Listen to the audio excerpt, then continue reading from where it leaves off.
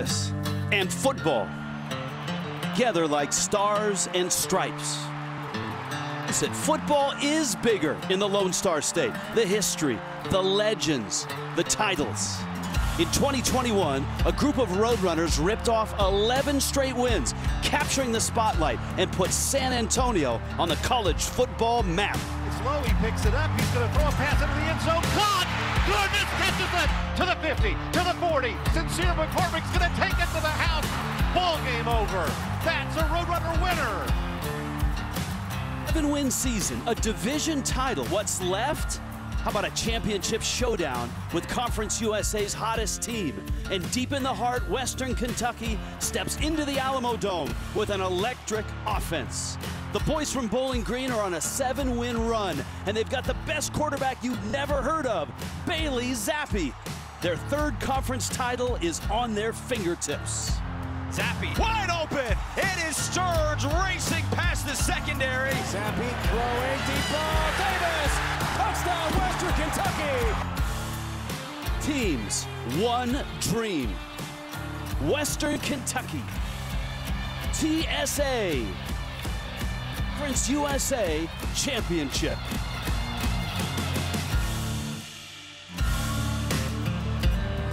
Into the Alamo Dome we come. And here are the Hilltoppers.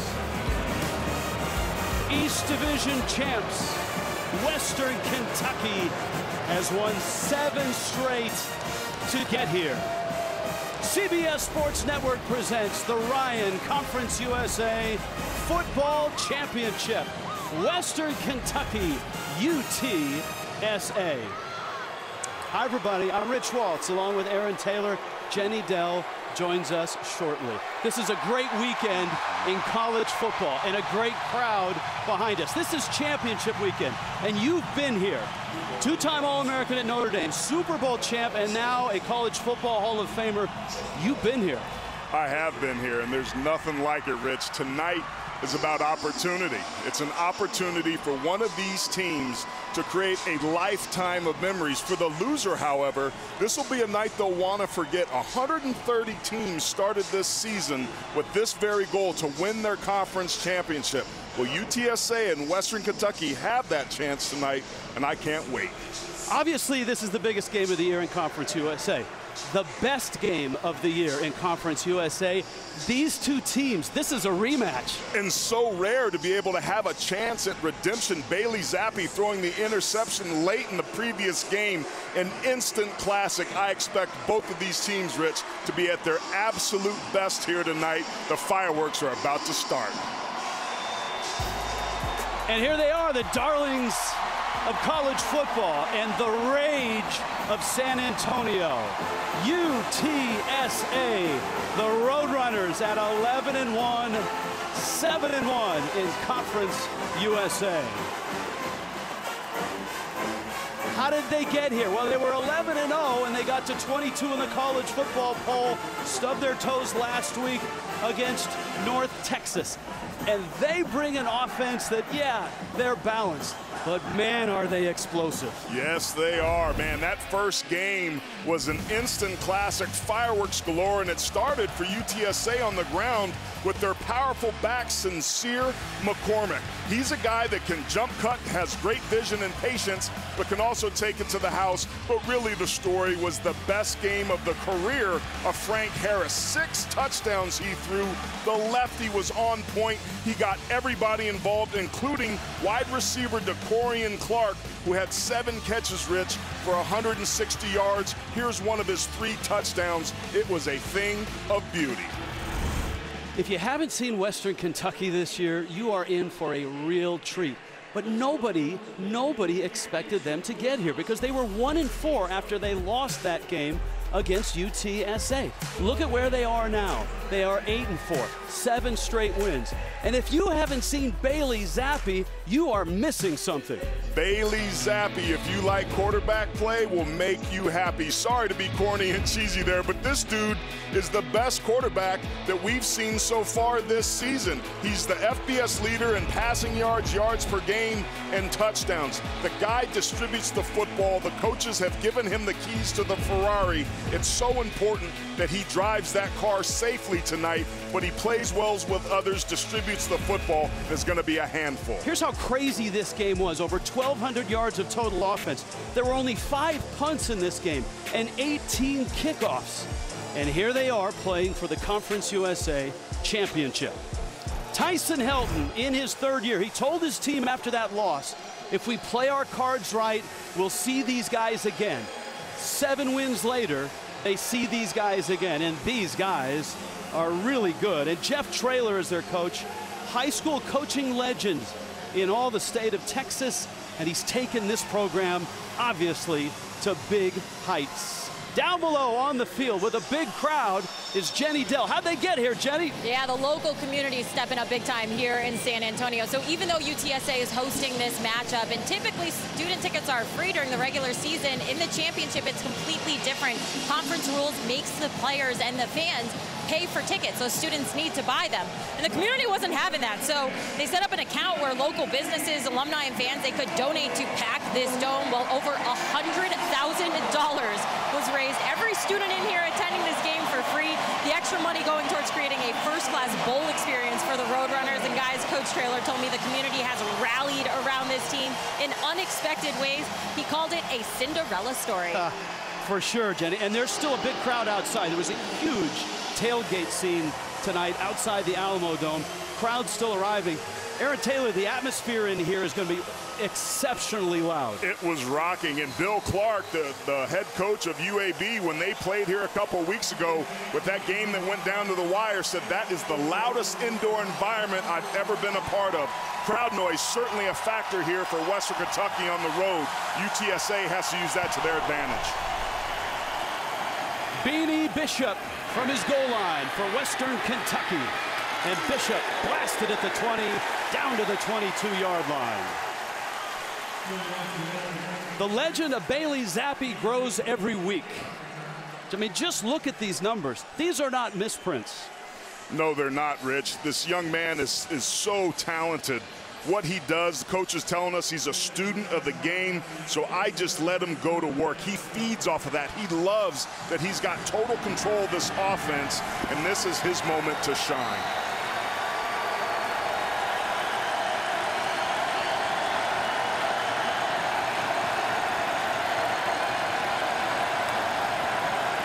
Zappi on first down, quick throw, and it's incomplete.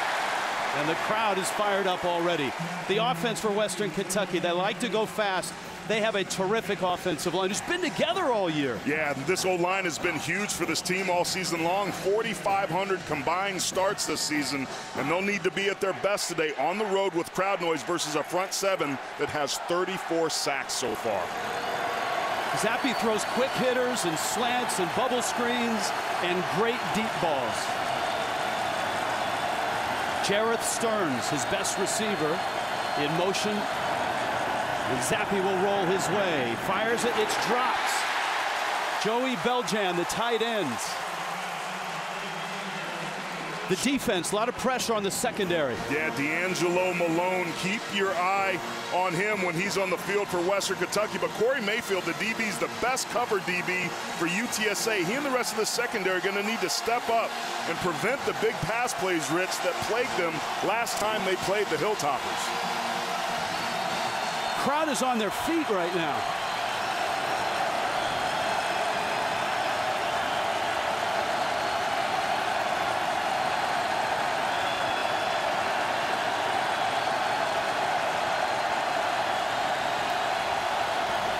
Blitz comes. Zappi steps up, fires one, and it's caught there. That's Stearns.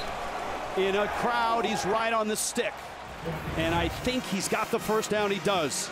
Great job of protection. Zappi steps up. Look at the location of that football against tight man coverage. And look at the tempo, and a timeout already by UTSA. Timeout. UTSA. That is their first. It'll be 30 seconds.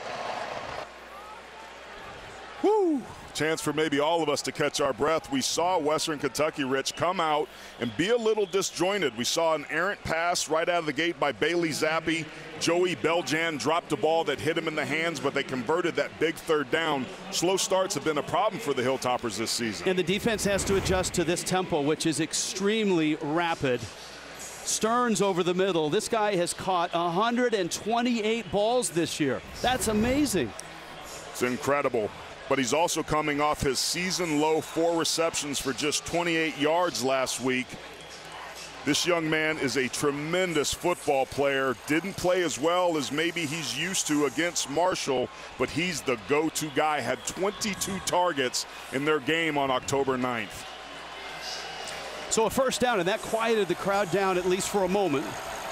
But here they come again.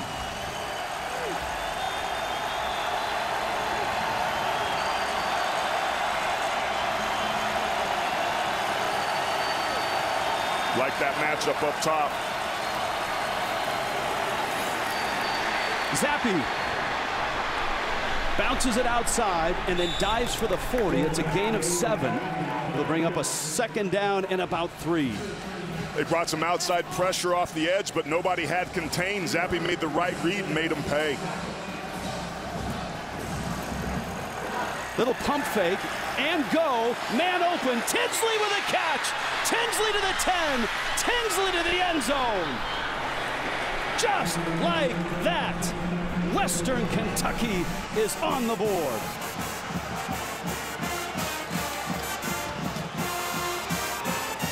Their double stack, bubble slant concepts that they use, they run an extension off this as a go route. The defense plays, their eyes go to the bubble screen, and they get caught, and they get caught sleeping, and Western Kentucky takes a shot over the top. It's one of the wrinkles that this offense, led by Zach Kitley, the offensive coordinator, does so well. 61 yards on the throw. How do you take a crowd out of the game? You walk into center stage and you throw a dart. Bailey Zappi, Mitchell Tinsley, and an early touchdown for Western Kentucky. That didn't take long, less than a minute, 7-0 Western Kentucky. Keys to the game brought to you by Ryan. Well, for Western Kentucky, they have to be chunk-tastic, just like they were there. That's the best way to quiet this crowd. And defensively, they need to be insincere with their run defense. UTSA would like to have some balance. Western Kentucky can't let them do that. And for UTSA offensively, start fast, sustain drives, and score touchdowns. Tonight, their best defense may be a good offense. And then finally, defensively, UTSA needs to steal some possessions. Rich, as good as Bailey Zappi's been, he will put the ball in jeopardy at times, especially downfield, and the road runners have to find a way to create some opportunities off of it. Corey Munson with a strong kick through the end zone. And we turn our attention to Frank Harris and UTSA. Well, boy, oh boy, that didn't take long for Western Kentucky to score. And in the game that they played on October 9th, Frank Harris threw a dime on the 3rd play of the game and scored. He is the key tonight, both with his legs and with his arms. He got banged up. He didn't finish their game last week against North Texas. They've got to keep him healthy. He does a masterful job of moving the sticks, but that offensive line has to help. First touch from the 25. Harris to the sideline. Caught Zachary Franklin. And Franklin has got 6 yards. Well, keep your eye tonight on right tackle Mason Brooks. He and this offensive line have been a huge for this season, or this team all season long. But Spencer Buford, the left tackle's the guy that brings the pop. On the carry, Sincere McCormick, his first touch. He is a complete running back. He really is, Rich. I love his vision and the way that he jump cuts. He sees the hole and hits it. No wasted motion. He can also pop a big run. They will throw to him as well. Harris, pump fake, waited for the window, and right on the money. And that's great, Rich. Accuracy isn't just knowing where to throw, it's knowing when to throw. That pump fake opens the window. The defensive line jumped, but that's the sort of execution you need at quarterback. Harris looking very good here early. Josh Cephas with the catch, 66 catches on the season. And McCormick straight ahead. He's not tall, but a big body. Now, defensively, there's playmakers on this side of the ball. Yeah, I mentioned the left tackle, Spencer Burford. He's going to have to block D'Angelo Malone for Western Kentucky. Relentless motor knocked Grant Wells out of the Marshall game. They got to make sure 10 gets blocked. Roadrunners play with tempo. I mean, they wouldn't be the Roadrunners, would they? Harris darts away, out of the pocket, races to the sideline, and turns up and out of bounds and inside the 25-yard line. Jaden Hunter caught him. Huge chunk of yardage. This is what the lefty brings you. Harris is so mobile. The kid grew up here in San Antonio. You have to think that this game means a lot, but that's the sort of playmaking ability that's hard to defend. They mark it inside the 24. Drop snap, and McCormick is swallowed up. He's going to lose a yard. Gang tackled there. A.J. Brathwaite, the first to get him. Been impressed with this front seven of Western Kentucky, led by their defensive coordinator, Maurice Crum, the great linebacker at Notre Dame. He's a young defensive coordinator. He talked about how he put too much on this unit early on in the season. They simplified things, have been playing very much better as a result. Blitz comes. Harris steps through it and busts through to the 10, to the end zone. Touchdown, Roadrunners.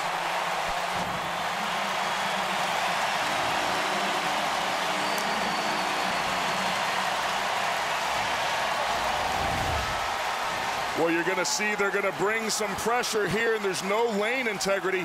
That allows Harris to get up inside and be able to gash him. Because of the defense, it's man coverage. There's nobody there that's assigned to the quarterback. Harris sees it, triggers, and scores immediately. 7 plays, 75 yards, 215. We put a little over 3 minutes, and both teams have gone length of the field. Everybody take a deep breath. AT, this is fun. 7-7 already.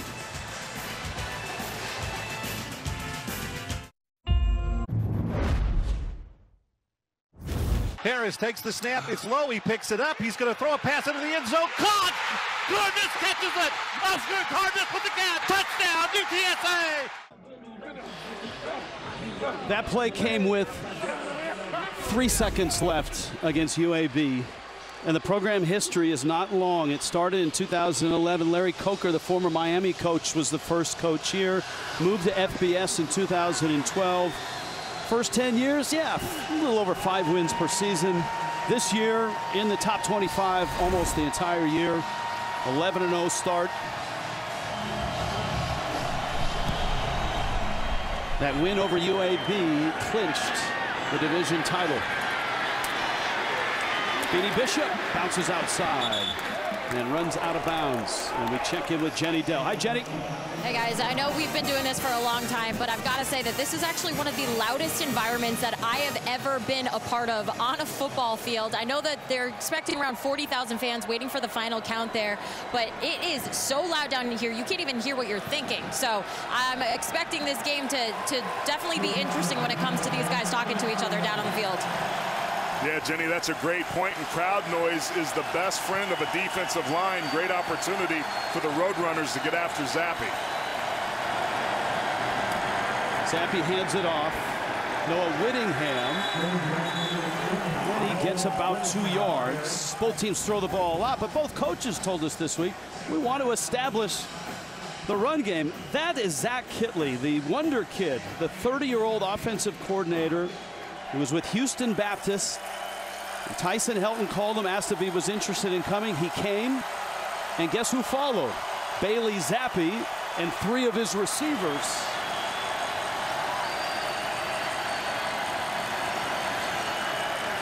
Three-man rush, lots of time. Zappi deep again. Tinsley again makes the catch inside the 20. Mitchell Tinsley. Mitchell Tinsley's lined up inside on the three-man bunch formation right there. The safety was late getting over. Antonio Parks has to get over the top and help there. Zappe again, quick throw, overthrows Tinsley, and it's incomplete. Second down and 10. Well, we started the game, Rich, talking about big plays really being the defining factor in the first game. It showed up already here for both offenses. Western Kentucky had 10 chunk plays, which are 20 yards or more in that matchup. Now, this is something you'll see the defense will sub itself out. If the offense subs, the defense can sub, and they take their time to allow their teammates to be able to catch their breath.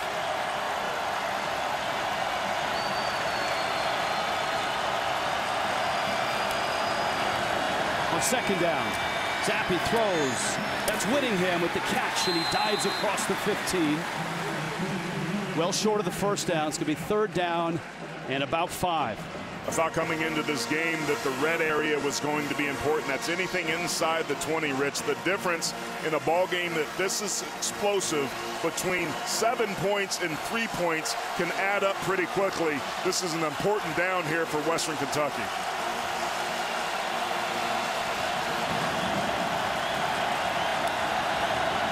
Blitz comes, and Zappe just grounded it. He didn't like the looks of what was a foul for intentional grounding. There was a receiver in the area.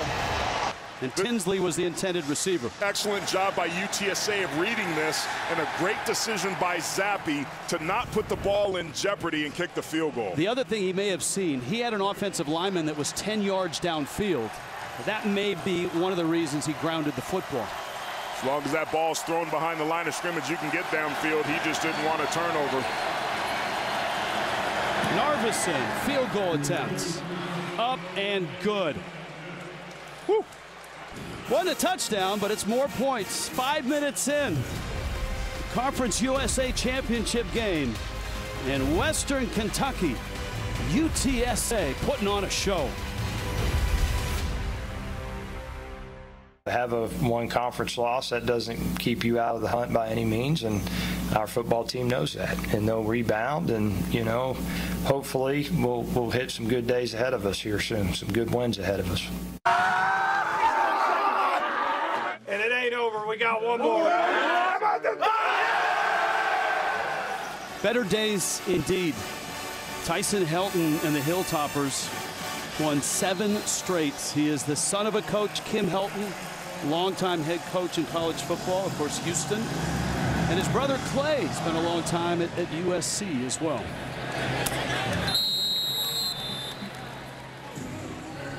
The Dr. Pepper tuition giveaway is back in 2021 and helping deserving students achieve their college dreams.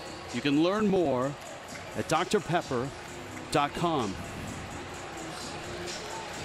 Seems like all we've done is talk offense here for the first 5 minutes. If you are a defensive coordinator for either one of these teams, Aaron Taylor, I mean, I know you got a game plan, but right now you may want to rethink some of that. Yeah, you got to get everybody settled down. You knew coming into this game that both of these offenses were explosive.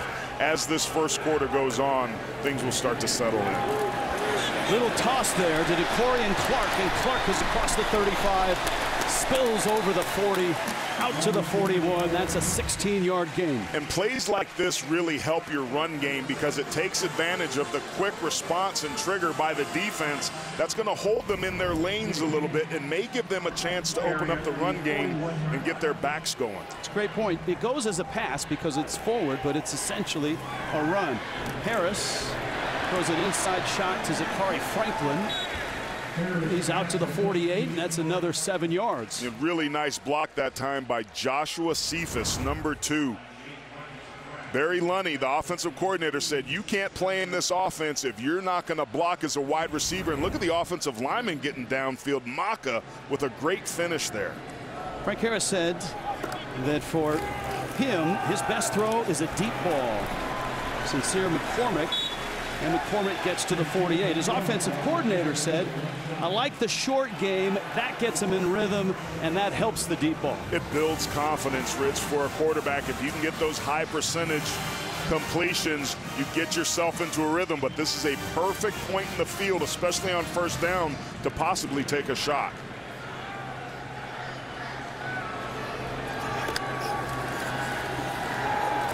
McCormick. You talked about Maurice Crum, the defensive coordinator for Western Kentucky. Last week at Marshall, they played really well. They had a pick six, 4 sacks, gave up just 325 yards of offense. And they do some different things. You'll see the defensive ends that stand up, and I asked him why he does that, and he said, so my guys can see. They still have to play the run and rush the passer, but when they're up, they get to see more of the offense. McCormick, the man in motion, and he's got a nice lane down to the 31-yard line. That's a gain of 13 yards.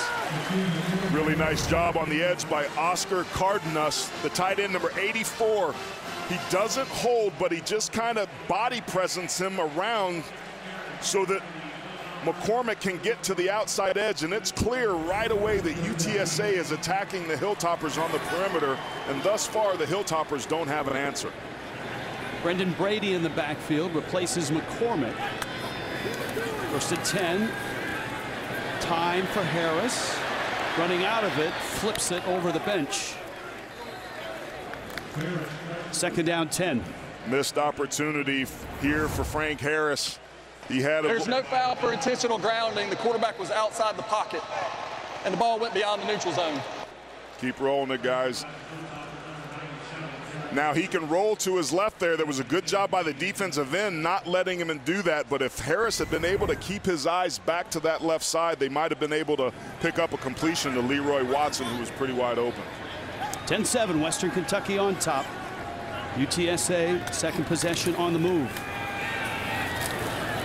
This is Brady, senior, Texas native. This roster, as you would expect, is just absolutely loaded with Texas football talent. It's unbelievable. The Texas high school pipeline that feeds these universities and universities all over the country is exactly what Jeff Traylor has done to take advantage of. Told us that he had 4,000 or 5,000 phone numbers of Texas high school coaches in his phone. As we take a look at the heart of the defense for Western Kentucky, Jeremy Darvin. Darvin on his way to the sideline. Right now, 7 plays, almost 50 yards on this drive for Frank Harris and the Roadrunners. Now, Jeff Traylor has coached in games with a similar feel. He's won state championships in the state of Texas. He was a legend at Gilmer High School, spent 15 years there, won 3 4A titles. So successful, they named the stadium there after him when he left. Texas high school legend. And you got to keep in mind, UTSA had never won more than 8 games in any season prior to this one. So he's continued that success that he had on the high school level here, and UTSA has a chance to win a championship as a result. They're down 5. Got to get down to the 21-yard line. McCormick, he's close. Right on the stick. Sideline says he has it. Officials. Thought he was a little bit short. Great job of triggering that time by the safety for Western Kentucky, A.J. Brathwaite. He's short. It's 4th and less than a yard. And they quickly line up to go for it. Western Kentucky calls a timeout. Timeout, WKU. That is their first. It'll be 30 seconds. Again, doing a great job of circling the defense, and McCormick tries to get upfield. It's Jaden Hunter and the safety, A.J. Brathwaite Jr. right there. That last hit, I think that's going to keep him a little bit short. I love Sincere McCormick. This kid was the Conference USA Offensive Player of the Year, and he is such a weapon for this offense. He's 5'9", 205. He can get you the tough yards. He can bust loose for a 50-yard run. And you look at what he's done. Now, you and I have seen all 3 of these running backs certainly have this year. We saw Iowa State. We saw BYU, and now we get a look at Sincere McCormick, and they throw the ball to him as well. Coming into this game, he had 19 receptions, made some big catches in the game that they played on October 9th in round 1 of tonight's matchup. He's just the type of player that you have to find a way to get involved in. They've certainly done that. And unfortunately, the heart of the defense, the big defensive tackle, Jeremy Darvin, going into the locker room, have to have Jenny make sure she keeps an eye on that. 4th down, less than a yard. McCormick's hit, and he gets forward and gets the 1st down, and that's the strength he has. Great job by Demetrius Kane, 28 right there, but the pile gets pushed and pushed and pushed and pushed. Excuse me, that was Matthew Flint, but that's the power of McCormick that moves the sticks. Drive continues from the 20. Harris over the middle.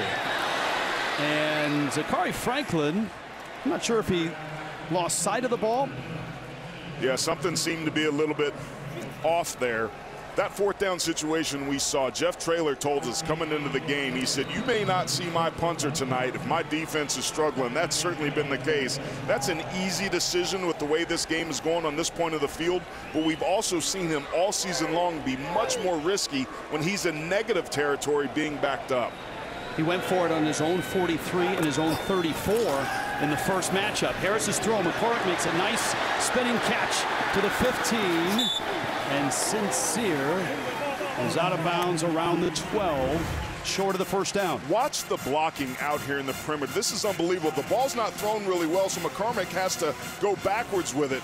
But just a great job there by DeCorian Clark on the perimeter, and there were some other great blocks there as well. These guys take it seriously, and that's a big reason why they're having success here. Tyson Helton all the way down to that line of scrimmage to speak to an official. 3rd down 2. He may throw it. Harris out of bounds. Has the 1st down. Josh Cephas to Frank Harris. I love it. Things are getting chippy. Now remember, Harris caught a 23-yard touchdown in the first version of this game on October 9th.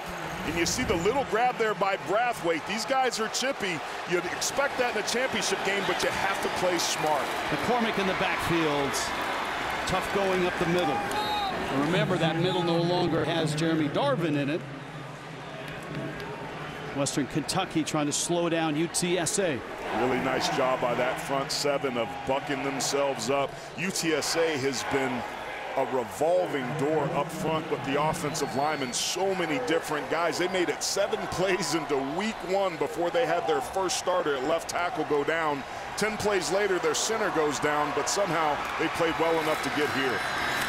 McCormick, touchdown.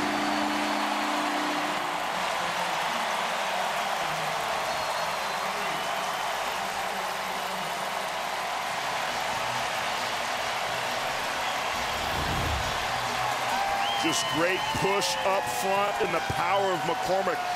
You see the way that he knew where the goal line was, Rich. He was able to get up underneath the defense. A great job of preventing penetration up front.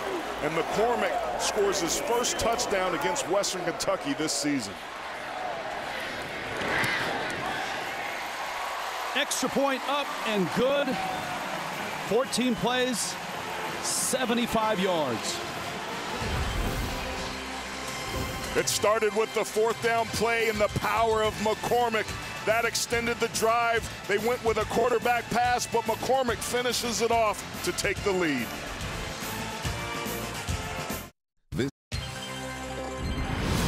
College football on CBS Sports Network is sponsored by Ryan, a leader in global tax services and software solutions. By Ram Trucks, J.D. Power's #1 brand in new vehicle quality. And by Marco's, pizza lovers get it. San Antonio with the Alamo, the Riverwalk. They've got orange and blue on the buildings here. It's the 7th largest city in the country, and they've never had a hometown college football team until 11 years ago when Larry Coker started this program. And it's been amazing, the response. I got to tell you, we talked about at the top of the show, coming into this game, you could feel the energy outside. Tomorrow morning, starting at 9 Eastern, it's double the Serie A gameplay. CBS Sports Network heads across the pond.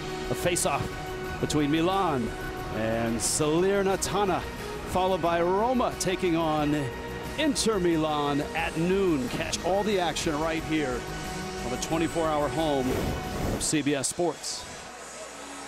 Bailey Zappi now is the career leader for a single season, passing Brandon Doty.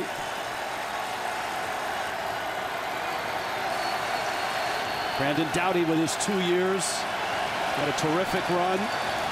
2015-2016 Western Kentucky won a title.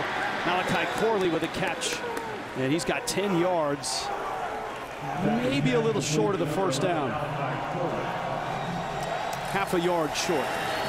Quick pitch. Jareth Stearns in the backfield, and he races out of bounds. Blink and you miss it. This is up tempo. They move so quickly. Sometimes they snap the ball. There's only been 3 or 4 seconds off the play clock at 32, 31, 34, 35 sometimes. But this, when they make adjustments on their near sideline, the defense is allowed to change, as we're seeing UTSA do here, and that's the way they slow things down. So not just personnel change, but they're trying to just take the air out of the ball. No question. Completely legal and allowed. Noah Whittingham, he's got a nice 8-yard gain. Whittingham, 5'10", 190, Fort Valley, Georgia. You know what's really interesting, Zach Kitley, when Western needed to get their offense going, he went to the run game in the second quarter and second half last week, and it seems like he's doing it here. Yeah, Dawood Davis with the catch. He can make all the throws. And people say, well, it's the system. But guess what? This system is in the NFL now. And guys like him are having success. I know he's not a big name, but he comes from a tree of the air raid from Texas Tech. And there ain't a lot of leaves on that tree, as he reminded us. And everyone has their own little adjustments off of it. But he's a beautifully creative play caller.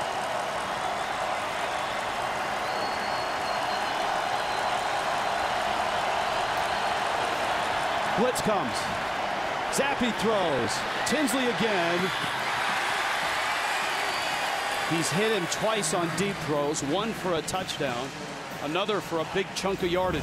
Yeah, Tariq Wooden was in good job being in phase. You would want the receiver, Tinsley, to stack him a little bit.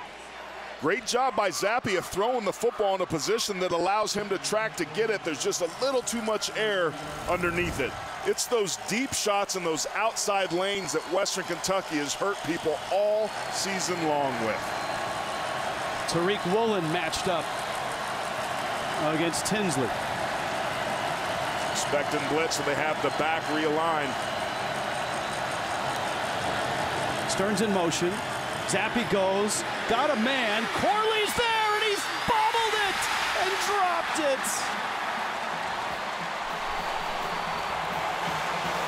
Rich, we talked about drops in the first game back in October.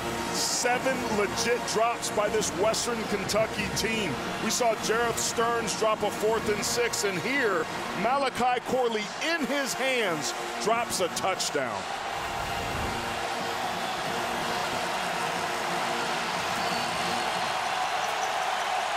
Those are plays that lose you championships, not win them for you.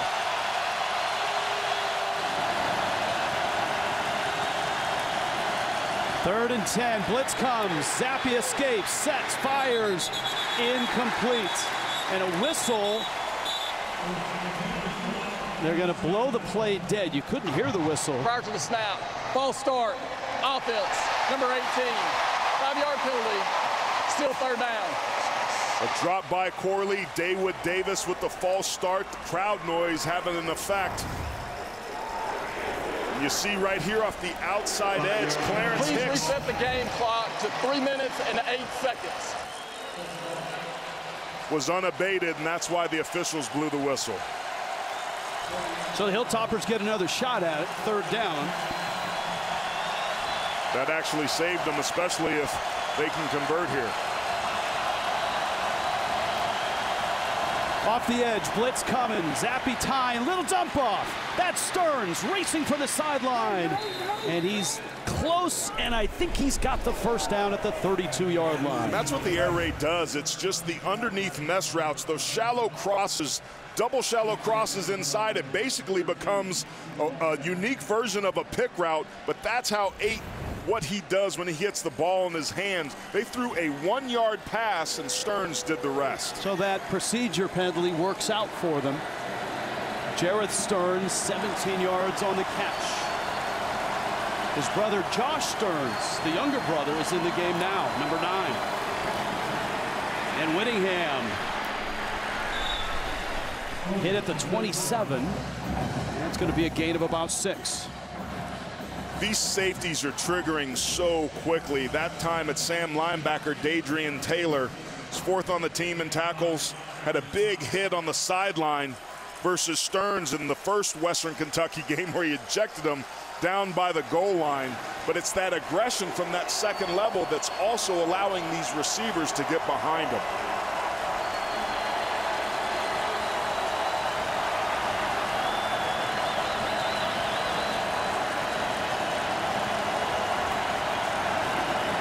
Zappe, another short throw. This one is caught short of the first down. And that's Josh Stearns, the freshman. They're both from Waxahachie, Texas. And of course, both he and his older brother Jareth transferred from Houston Baptist. Oh, the double stacks. Take a look at this formation. This is where they do the bubble slants and have a lot of variations off of them. And they run it. And Whittingham has got the first down to the 20. Excuse me, Kyle Robichaux with the carry. Good correction there, buddy. It's really good to see Western being able to utilize the run game effectively. Zappe's throw. Oh, diving catch. Made at the 1. Ben Ratzliff. Stack position again, and this is where the speed and tempo comes up. You're UTSA, you got to get yourself set and play tough here. Zappe is going to lose yardage. We saw Zappe get free when they blitzed off the outside edge. I like the play call, but this time UTSA was ready. That's a beautiful throw. Just plucked it out of the air. Great job by Ratzliff. Drops have been a big problem for this team all season long. As much success as they've had, they need a little bit more of what 22 just showed. It's amazing because they've completed an amazing amount of passes. Ball is loose. Wow. We've seen both centers have errant snaps so far in this game. This isn't a crowd noise thing. And that's just a simple slide protection to the left, but Bailey Zappe was very lucky to get his hands on that ball and cover it up. 3rd and goal, final seconds, first quarter. Rich, they were on the 1-yard line.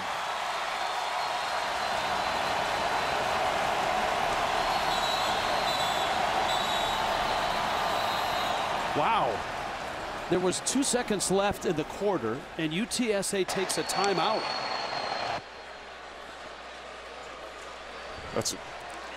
Or did they, is it end of quarter? The signal was a UTSA timeout. I agree with you. I saw it. Here's the announcement. Timeout, UTSA. That is their second. Please reset the game clock to 3 seconds. Wow, that's a mistake potentially to take that timeout there. But you got to understand, as quickly as Western Kentucky gets to the ball, maybe he was just preemptively trying to make sure he didn't get himself beat, because we just saw them convert a 3rd and 15, the series of downs before. But you have to know the situation, and with 3 seconds there, you would have loved the end of quarter to come, but apparently Traylor didn't want to take the chance. There's a lot of options here on 3rd down and goal from the 16 for Western Kentucky. Well, we saw them run some shallow crosses. You've got fades here. You've got screens. The field condenses here, so UTSA can do a better job of keeping the receivers in front of them. But you've got 4 strong to the short side of the field. I'd keep my eye there, or one-on-one down here at the bottom. Zappe lobs it, corner, Tinsley. No flag, no catch. And no more time left in the first quarter. And an unhappy Tyson Helton right now on the Western Kentucky sideline. What a start we've had here in San Antonio. End of the first quarter, you're watching the Ryan Conference USA Football Championship.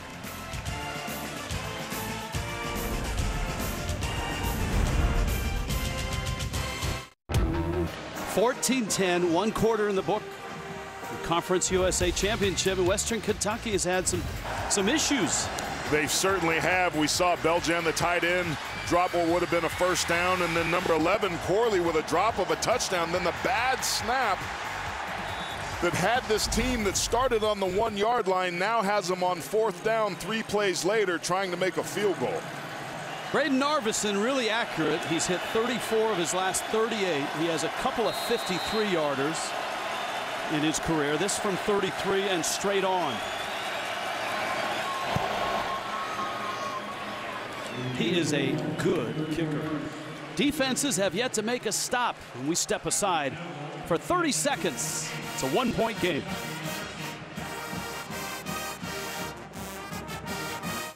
It's the most. Jeff Traylor and the Roadrunners trying to get to 12-1 and a 1-point lead. Look at that. That's man. crazy. 1 quarter.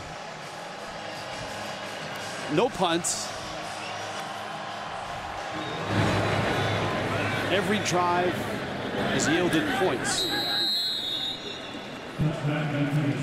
Now we saw on that throw to Harris in that one drive. Now they've done that before here. Yeah, this was the October 9th game. This was a 23-yard touchdown that Frank Harris scored. We've seen him be dangerous with his legs. They go back to that play.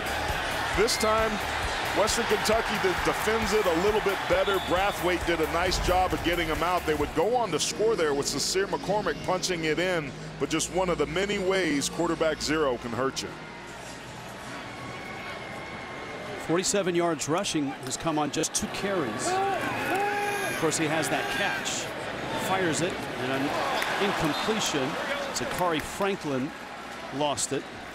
And that's a drop by Franklin. And what you see there, a rollout to the left with the left-hand quarterback. This is just a simple comeback to the sidelines, and he's got to make that catch. Jeff Traylor said our best defense in this game might just be our offense. And if we can have long drives that eat up clock, and that's exactly what they did their last time out. Keeps the ball out of the hands of Western Kentucky.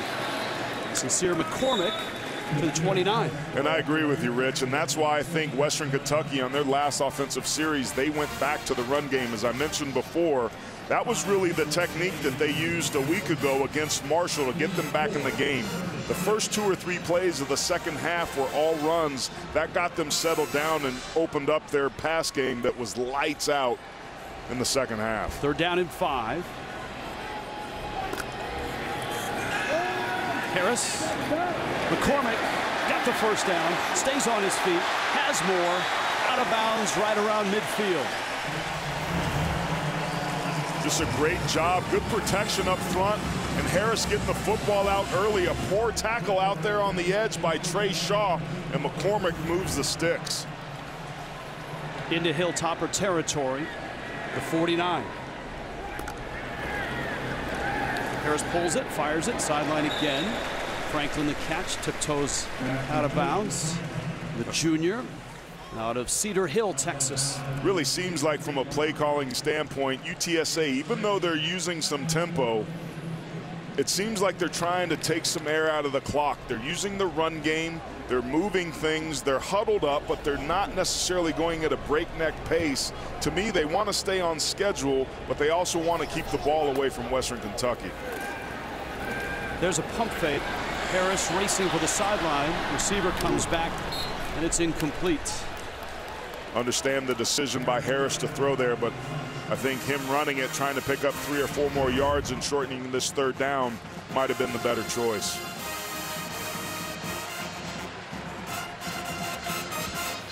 But Rich, again, talking with this staff, this is 4-down territory. Obviously, UTSA would like to pick that up here, but because they're across the 50, because their defense hasn't been able to stop Western Kentucky, if they don't pick up the first down here, they should have 2 plays called to immediately get to the line of scrimmage and try to convert. 2 of 3 on 3rd down. McCormick's got this. The first down to the 36-yard line. McCormick is such a smooth runner. His eyes. The most important thing for a running back are the eyes. The eyes carry the feet. That ability to jump cut there, just move the sticks. He's remarkable the way that he finds those hidden yards. Harris has yet to take that deep shot. McCormick to catch. And he's corralled at the 30. Gain of 5. 2nd down and 5. Immediate pressure off that left-hand side. Watch this move. His ability to evade right there. 2 defenders, keeps his eyes downfield. As mobile as he is, what I love about him is he keeps his eyes down the field. It ain't the prettiest of passes, but it sure was effective. And Maurice Crum, defensive coordinator for Western Kentucky, told us, limit him from going to his left. That's not happening right now. Little flip, that could be a throw. Brendan Brady does. Is it caught? Wow. Yes! Franklin! Wow! Indeed. I think that kind of makes up for that missed comeback and that drop. He's been masterful on these plays. Goes up and high points the football. That is tremendous defense there by Kincaid. And somehow Franklin's concentration with the one hand, his left only, secures it. Ball was bouncing around when he rolled over, but it looked like a clean catch. 24 yards, and on the doorstep are the Roadrunners.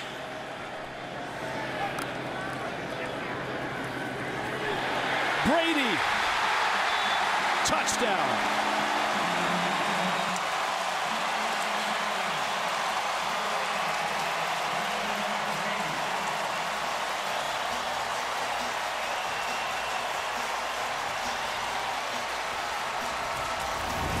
Coming into this game, I wondered whether or not this offensive line could rise to the occasion and win their matchup with a much improved Western Kentucky defense.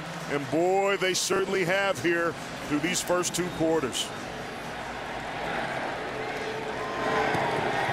Another long drive, 9 plays, 75 yards, and some fun along the way. Certainly, there's been a lot of fun. How about this? The double pass and the high point by Zachary Franklin to set it up. And then Brendan Brady and that big offensive line does the rest. UTSA converts in the red zone again. Alamo Dome, home of the Roadrunners of UTSA and the Conference USA Championship. Our college football playoff poll is powered by Ram Trucks. Man, we get the opportunity to see 1 taking on 3 tomorrow evening on CBS Sports. Michigan, you got to take your hat off to Jim Harbaugh and what that team has done. Oklahoma State, to me, is interesting. It's going to be a good matchup with Baylor. They won the first matchup. If they can win again, I think they're going to be in the playoff. Oregon's on the outside looking in. Ole Miss has had a great year, but that Notre Dame team at number 6, naming Marcus Freeman as the head coach, the viral videos about the team responding to him, if there's some upsets ahead of them, Notre Dame could find themselves in the playoff as well. Bailey's happy. He's made some great throws. He needs a little help out there. He does. He'd be 75% on the day if his receivers would hold on to the football, but he's thrown the ball for over 180 yards and has had a touchdown. The location of these balls, Rich, has been masterful.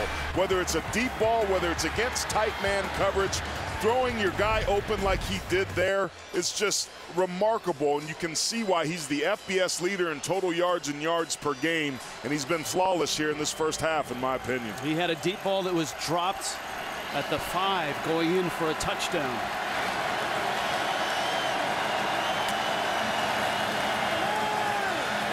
Zappi fires up the sideline. That's Robichaux with the catch. Look at that. Robichaux is a short yardage back, a guy that they come in to bust through things, and he makes a catch at midfield. And it's a wheel route, and they just let him go. Somebody was squatting down on the outside thinking that Mitchell Tinsley was going to get the football.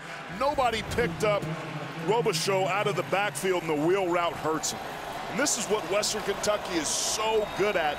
They can move the ball at will. And right now, UTSA on their back end, they are a mess.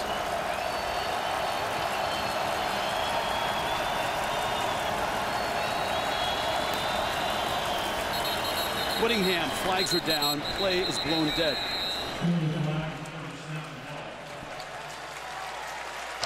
False start. Offense. Number 56. 5-yard penalty. First down. That's Bo Wilson, the right guard. And again, that's the second false start that we've seen. The first was Dawood Davis. He's right here. Crowd noise. The 12th man on defense for UTSA showing up already. It's tough, Rich, when the cadence and the timing, when you can't hear and you have to make calls and adjustments, it's really hard to communicate. Sometimes you have to hold hands. Sometimes you got to slap each other. Sometimes you got to cheat and peek. There's all sort of things you can do. But the one advantage that the offense has is that they know the snap count, but crowd noise nullifies that.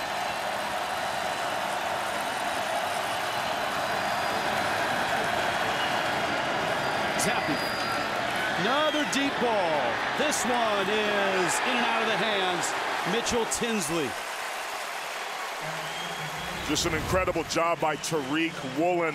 He was a game-time decision coming in tonight. Watch his right hand right there. He punches the ball out between the receiver's hands exactly like you're taught, and Tinsley can't bring it down.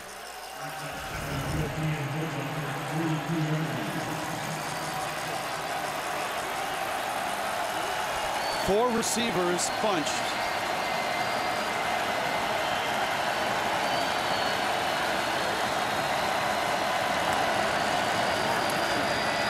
Zappy on a four-man rush. He's hit and dropped midfield. Clarence Hicks.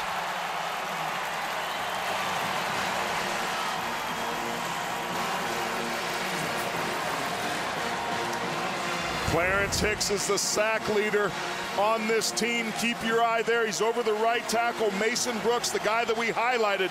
Brooks oversets, opens up the inside, and Hicks gets his 9th sack of the year, which was a huge one.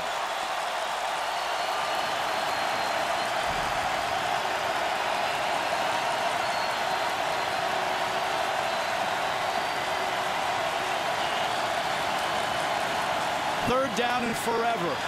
Zappy, little dump off. Cofield gets to the 35. It's a nice gain. Right around field goal range, but still short of the first down by about 8 yards. I wondered if this was going to be 4-down territory for Western Kentucky. That sack really hurt them. Instead, their playmaker Narvison's going to come in and try to knock this down. The early difference in this game, Rich, is that UTSA is scoring touchdowns and Western Kentucky's kicking field goals. In his career, he has hit 2 from this distance of 53 yards.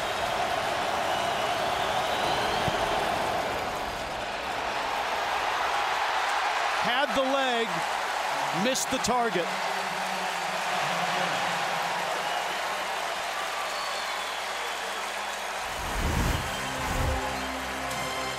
Laces out, kick is up, and wide left. UTSA on top by 8. Welcome back to San Antonio, and boy, oh boy, the difference in this ball game has been UTSA scoring touchdowns in the red zone. Sincere McCormick first, then the quarterback reverse pass to get him down, and then another punch in by Brendan Brady. It's been the red zone, Ritz, that has really been the difference in the game. Take a look at this. The first 3 possessions, all fair caught, all started at their own 25, and all of them ended in touchdowns. Last weekend, Western Kentucky had issues in the first half against Marshall. Some of them were tackling issues. And that's showing up again here tonight, and UTSA is making them pay in the run game. Little creative. That's McCormick. He's got wheels. Sincerely, touchdown.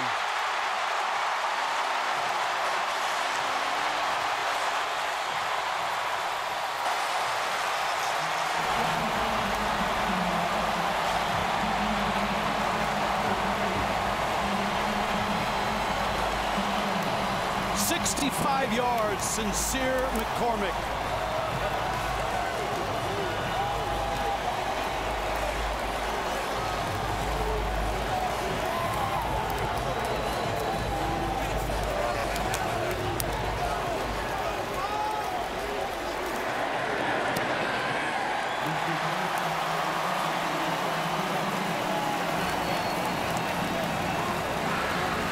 Rich, this is going to be a stretch zone. All the offensive linemen are going to run in an area to block their men. Keep your eye on the left guard right there. He pulls them out, but take a look at the running lane right here. There's nobody. Everybody from Western Kentucky's late from the backside. A tremendous block by 74 Spencer Burford.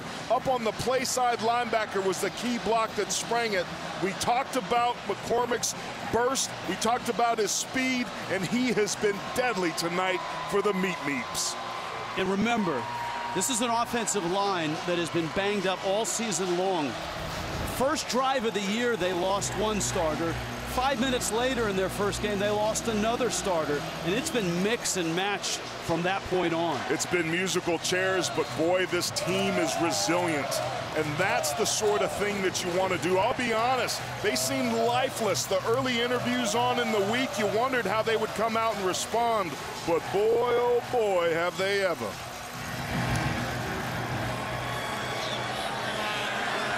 Bishop's going to bring it out. Beanie Bishop gets outside. Kicker to beat. And the kicker knocks him out of bounds. Duplessis got him. Rich, this is the worst of all scenarios for Western Kentucky, but that great return right there breathed some life back into him. I really thought that Western needed to come out and have some early success to quiet the crowd. They did that, but UTSA's offense responded. And ever since then, this crowd's been involved, and that's definitely played a factor for the Hilltoppers' inability to finish drives with touchdowns.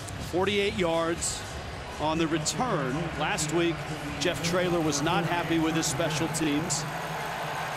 In great field position at the 48. You're Western, you have to be relaxed. You see Zappi's trying to communicate, but it's really loud to hear. You don't know what's going on, and they're forced to take a timeout because they can't communicate.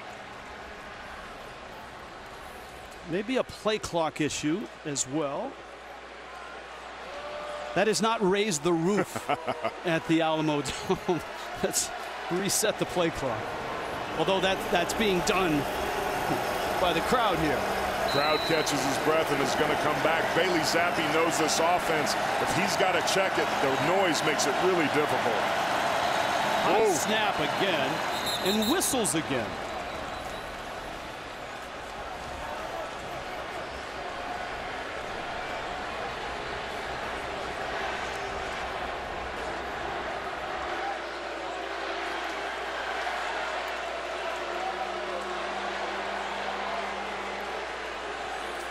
Kevin Randall, our referee.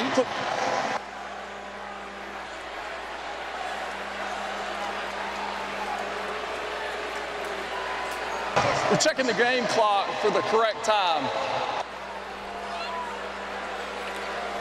It ran too quickly initially, then they put 40 on it, and I don't think it moved at all. Now it's at 25, and they've got to make sure that they get that right. And ironically, in a game with two teams that are running hurry-up offenses. Please reset the game clock to 9 minutes and 1 second. Thank you. Very polite. Very polite. So game clock, play clock, we're all set now. 1st and 10 Western. Can they get some points?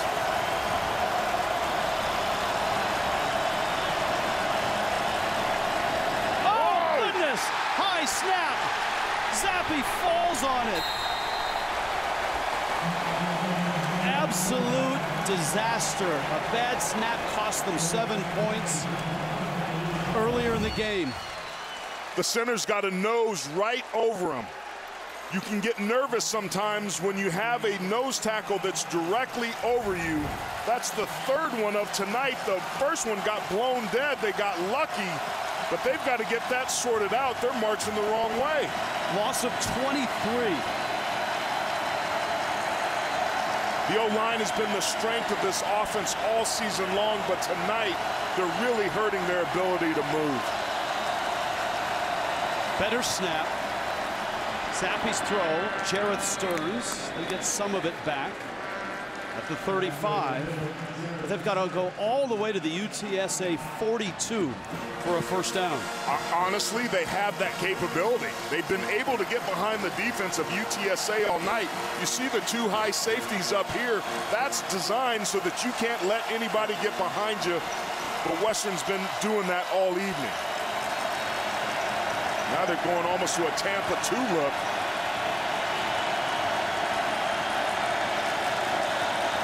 Third down, 23. Zappy in trouble. Escapes. Fires. Well short of the first down.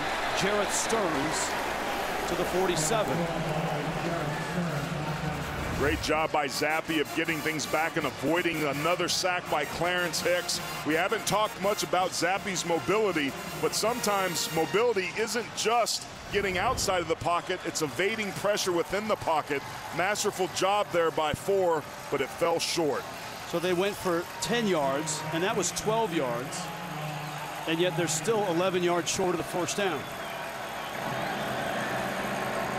John Haggerty is the punter. We need to introduce the punters when they come on, because they're not going to be on very often at all.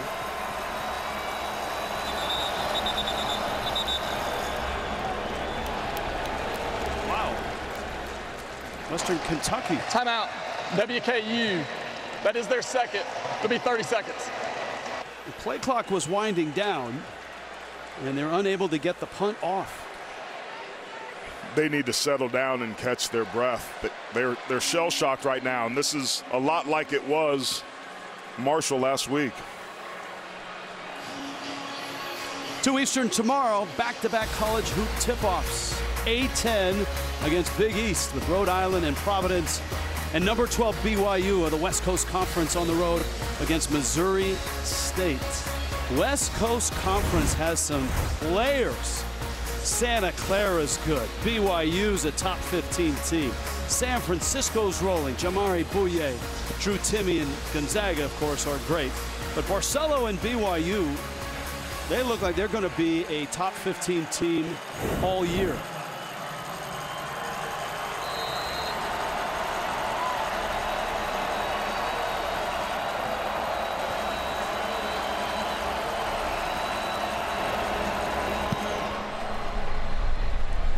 Fair catch called for and made.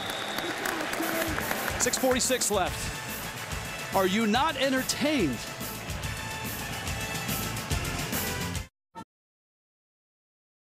Want to tackle your fitness? Hey Siri, tell me more about Apple Fitness Plus. Welcome back to the Alamo Dome. The Roadrunners up 28-13, and defensive coordinator Rod Wright, he definitely asked linebacker Demetrius Kane what he saw in that last run with McCormick. He was reminding this defense, guys, said don't get frustrated. We need to stay mentally tough, keep fighting, get after Zappy. And guys, Coach Traylor calling Coach Wright the spiritual leader of this defense, and the team was locked into everything he was saying. All right, thank you, Jenny. UTSA with a football at 15. Sincere McCormick has had a very nice night, and he dances out of bounds at the 24-yard line. It's a gain of 9. Sincere McCormick's one of those backs, if you block for 4 yards, he gets you 7. That was completely muddled up on the play side where he wanted to hit it. Western did a great job of canceling the gaps, but McCormick's athleticism allowed him to bounce and pick up almost 8 yards. 14 carries, 123 yards, 2 touchdowns. Second and short. Sincere bounces off, spins away, and just is caught by the shoe tops. Antoine Kincaid saved what would have been another long run. Yeah, Kincaid's one of the big leaders here. It's his job to come up, defeats the block there, stays square, and then just uses his acceleration to just get the heels of McCormick. Saw those numbers about the 3 running backs for the last 2 years. McCormick, well over 2,700 yards combined. Harris's throw. Man open, it's Franklin with the catch. Flag down. Back at the 40, near the line of scrimmage.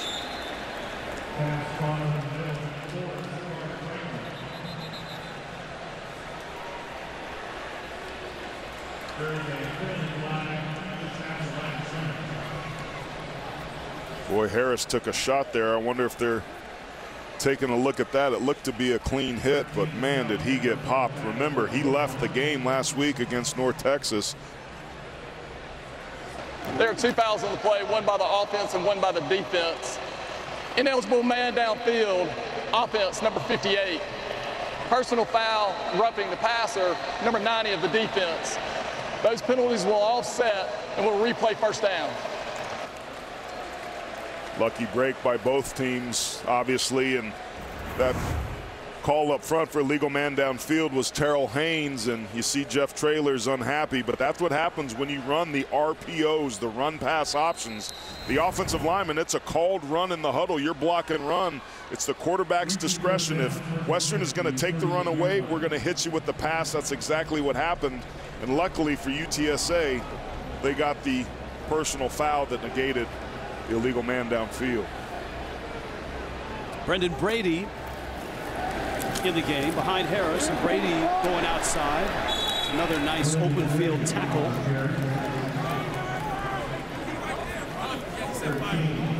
Haven't seen a lot of downfield shots by UTSA. It's been kind of controlled. They've been running some tempo, but it's been a lot of slants and throwback passes. Western, on the other hand, has really taken those downfield shots on the outside lanes. UTSA hasn't done that yet. Blitz, Harris caught, and wrestled down. D'Angelo Miller got away. How did he get out of Malone's hands? Incredible, gets the ball to Brady. What a heads-up play by Frank Harris. You're going to see Malone come off that right-hand side. That's a mismatch. He beats Brady. Nice. Gets him off the outside, but Harris gets him the ball and avoids the sack. We've seen some other examples of that this season. Oklahoma most notably to extended drive. You have to be careful there. Fumbles have been a problem for UTSA this season. Western Kentucky's in a good spot for their first stop. 3rd down and 8. 39-yard line. Going to see what the 4-down territory call is with a big lead like this. Harris through the pocket, and he's got the first down to midfield. Demetrius Kane with stop. Does a great job of running out of the outstretched hands there of Michael Pitts, who can't bring him down, and the missed tackles hurting him once again. That's the weapon that Harris is. If you're going to get out of your run lanes, I'll make you pay. Into Western Kentucky territory. Under 4 minutes left, first half. And UTSA has put up 28 points. McCormick back in and goes down.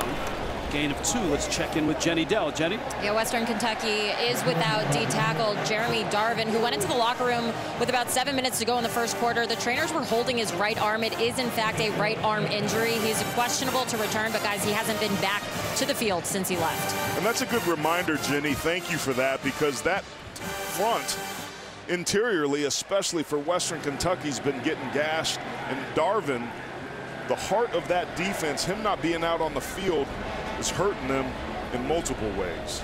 Maurice Crumb's defense trying to stop the Roadrunners. McCormick, he gets you 5. And Rich, this is interesting because you take a look with under 3 minutes now. UTSA gets the ball back in the second half. We know that Western Kentucky can score so quickly. The Roadrunners would be smart here to bleed the clock so that they don't leave Western any time. We know that they can score touchdowns, but there's a nice balance between playing a little bit more slowly and not losing your momentum.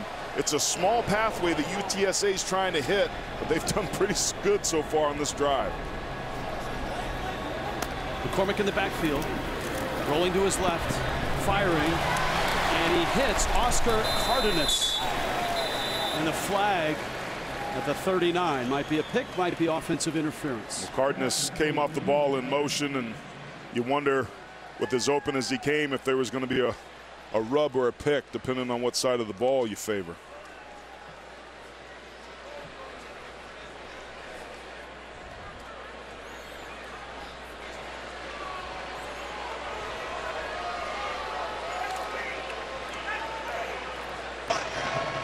Pass interference. Offense, number 4. 15-yard penalty from the previous spot. Replay third down. That's Zachary Franklin. You got to sell it a little bit more there if you're number 4. That's a route concept that everybody runs. We've seen him have the drop earlier. We've seen him go up and high point the football. But that was a costly mistake. If you're a young receiver, you have to sell that. Turn your back to him, rub him, run through him, make him try to avoid you, but you can't just run up to him and stop because it's too obvious he's going to get called every time. And Western Kentucky wants to conserve the clock here and calls a timeout. Timeout, WKU. That is their third timeout. Please reset the game clock to 2:09.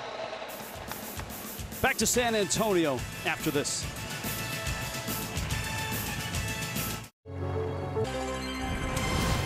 College football on CBS Sports Network is sponsored by Old Trapper Beef Jerky. What's your beef? By Coyote Tractor. And by delicious ice cold Dr. Pepper, the one fans deserve. Hilltoppers had championships in 2015, 2016. They're back in the championship game for the first time since 16. A lot goes into this third down and 18 call for UTSA. Yeah, because of the penalty, they're backed up. It's 3rd and 18. They have to convert. But if they throw a pass to do so and it's incomplete, that leaves a lot of time on the clock for Western Kentucky. Good use of the timeout there by the Hilltoppers. Hilltoppers show blitz. They come with 4. Harris is going to keep it. See if they can bring him down. That's not easy. He gets to the 47.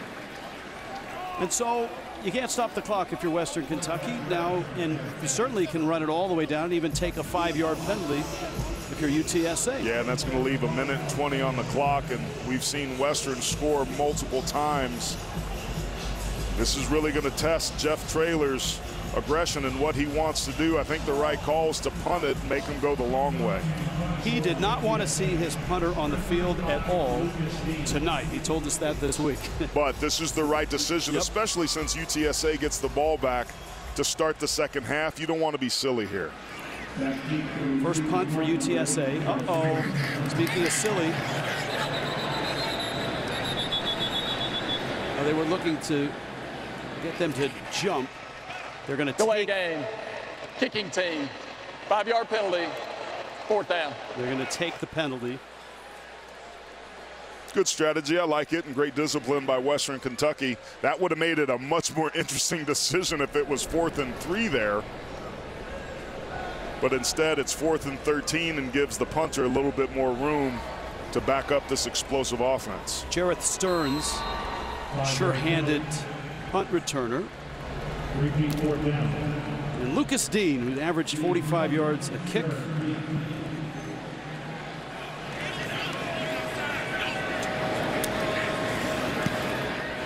End over end, looking forward to check up. Stearns a fair catch. No timeouts. 1:10 left for Bailey Zappi and the Hilltoppers. Halftime report powered by Ram Trucks is coming up. Brent Stover, Houston Nutt, Kevin Carter, and Danny Cannell from our CBS Sports Network studios in New York. Obviously the start of championship weekend. Big day tomorrow. They'll preview a lot of those games. We'll get everyone's take on this game tonight. Love to hear Danny Cannell talk about Bailey Zappi a little bit. No timeouts is crucial in a 2-minute situation like this. Zappi. Clock will stop for the first down. Mitchell Tinsley with the catch. They're built for this. This is a hurry up offense. There's no question. This is going to be a huge stop for UTSA if they can find a way to do it. Bailey Zappi's got plenty of time to keep moving this offense. And Tinsley again with the catch. That's another 17 yards. It's going to stop the clock. And Western Kentucky right at the line of scrimmage. 50 seconds left. Way too much yardage on those first 2 plays. UTSA has to firm up a little bit to try to challenge them, but they have to balance that with not getting beat over their head. UTSA is going to take their last timeout. Smart. Let them catch their breath. Let them see what UTSA has done, talk to the players about the situation. In a normal situation, with no timeouts, the offense wants to work the perimeter. They want to work the edges. But with these guys as explosive as they are, we've seen them attack the seams a couple times and move the ball 40 yards in just 2 plays. Tyson Helton, the head coach, in the offseason wanted to add some air raid to his offense. So he looked around, watched some game tape, and when he got the Houston Baptist tape, man, did he like that offense. They had a young 29-year-old offensive coordinator, Zach Kittley. He called up Zach Kittley and said, would you like to come to Western Kentucky and run my offense? I want some air raid. This guy has been at the very heart of the air raid. He had to convince Cliff Kingsbury to hire him. So he and Patrick Mahomes got it. And now look, he's 6'7". Right. He's a big guy. And in this picture, he's like 25 years old. Made that fateful decision at Rose's Cafe in Lubbock. Said, this is what I want to do. Sonny Cumbie retained him. He asked to be a part of it. Did anything he could. And boy, oh boy, has he become one of the bright play callers in our sport. And of course, Bailey Zappi was his quarterback. Please reset the game clock to 46 seconds. Thank you. Zappi was his quarterback. Zappi decided to come. And 3 receivers, including Jarrett Stearns, also came from Houston Baptist. On play action, nice shot and catch. And holding it is Cofield out of the backfield. Clock stops. Another first down. They're inside the 40. They're doing a great job of striking. Now's a perfect time to take a deep shot. Zappi, another throw. It's caught. No, it's incomplete. Ball on the ground. First official said no catch. That might actually help the Hilltoppers there. I thought he caught the ball. No. But it came through. You got to be careful there with your head. Also, if you're Jamal Sam, that was a little bit of a spearing situation. Okay, you got 30 seconds and no timeouts.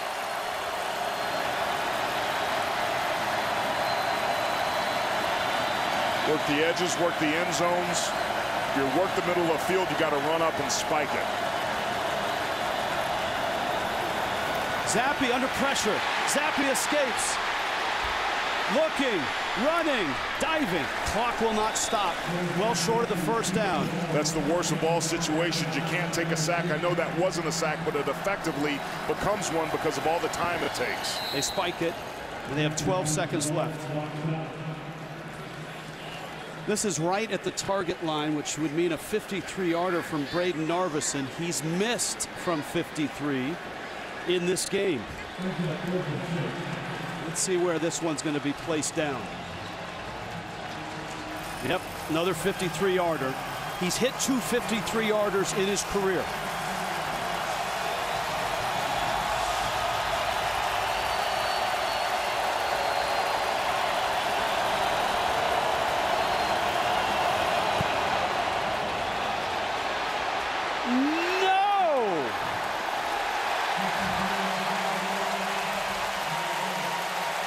First one was wide left. This one just wide right. And that's a killer. It leaves 7 seconds on the clock. I don't think UTSA will be silly here and try and take a deep shot. But again, the Roadrunners are scoring touchdowns. The Hilltoppers are trying field goals, and he slips there and maybe grabs his leg like he was a little shook up. But after a beautiful drive that started off extremely well, the Hilltoppers once again fizzle out when they get near the end zone, and UTSA is the beneficiary.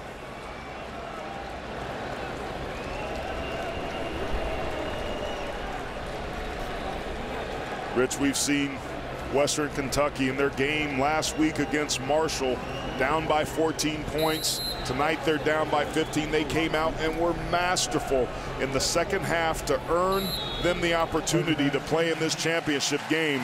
This one is far from over. Well over 600 yards of total offense in this one. UTSA 28. Western Kentucky 13. After the break, we'll send you back to New York, our CBS Sports Network studio. Brent Stover, Houston Nutt, Kevin Carter, and Danny Cannell. You're watching the Ryan Conference USA Football Championship.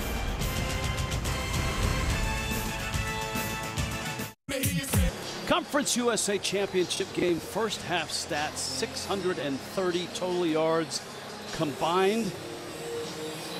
A lot of points, some missed field goals and missed opportunities. UTSA is up 28-13. Rich Waltz along with Aaron Taylor. Jenny Dell joins us shortly. You just saw all the offense.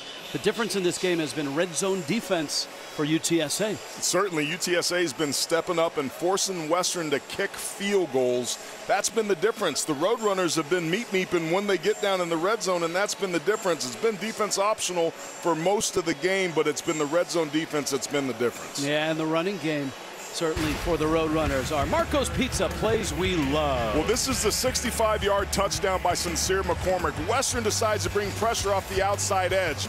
That means that their safety's really the only second-level player. And Spencer Burford, the left tackle, stays on track on this outside zone play and blocks him. And once he gets into the second level, there's nobody there to be able to bring him down. We talked about his breakaway speed. There was also some bad eyes there for Western Kentucky, but really it's been the Roadrunners in that run game that's been the difference, and they have to get themselves back in the game. Now, Rich, last week against Marshall, Western Kentucky scored 47 points and was extremely explosive. They've got to have some early success here to get themselves back in this game, but they're built to do it. Ball through the end zone, down to Jenny Dell. Hi, Jenny. Hey there. When I asked Coach Traylor about his overall thoughts of this first half of the game, he is, man, this is crazy. He's really pleased with how the team is doing in the red zone, exactly what you're just talking about. But he said defensively they need to eliminate the big plays. Now, for Western Kentucky, Coach Helen, he took the halftime to regroup. He told his team, remember why you're here. Remember all that you've been through to get to this game. Guys, I asked him how to slow down McCormick. He said, we got to rally and we got to tackle. No, easier said than done in that first half. No doubt. Sincere McCormick was outstanding, 144 yards on just 17 carries. Franklin in motion, Sincere McCormick. No rallying, but a tackle after a gain of about 6. First half possessions. Look at the drives, the yardage on these. It's amazing. I mean, they came out red hot, and that's what you want to do at home. And because of the success offensively, the crowd noise really played a factor with Western being struggling to move the ball at times. Harris keeps, plunges ahead. He is a strong quarterback. That's a first down for the 36-yard line. Broderick Martin the stop for Western Kentucky. Rich, we knew coming into this game that the Roadrunners wanted to stay balanced. We thought the last game, Frank Harris threw for 349 yards and 6 touchdowns, but here today it's been the ground game that has them with a 2-touchdown lead.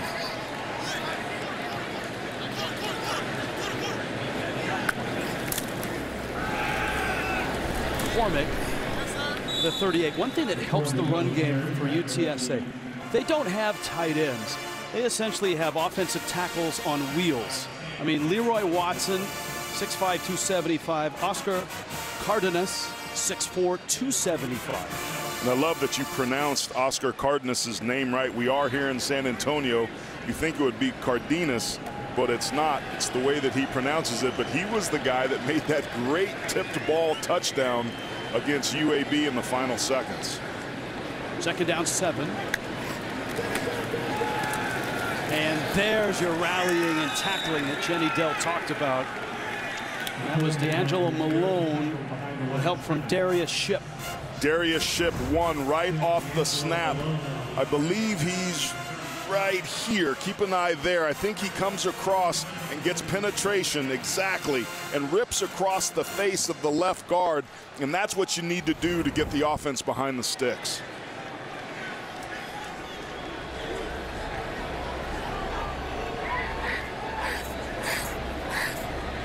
Third down and 9.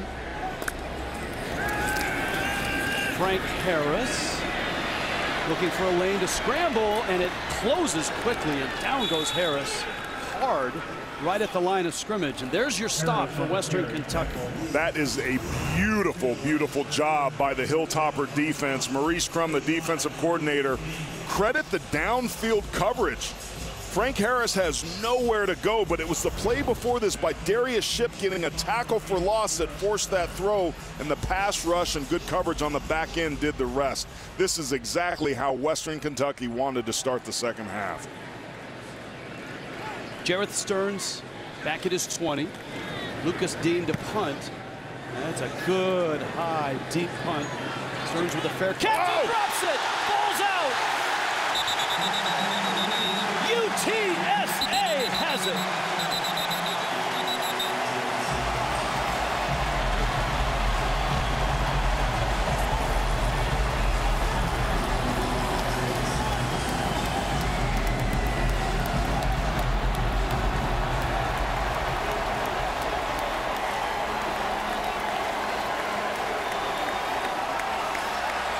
Yes, they do.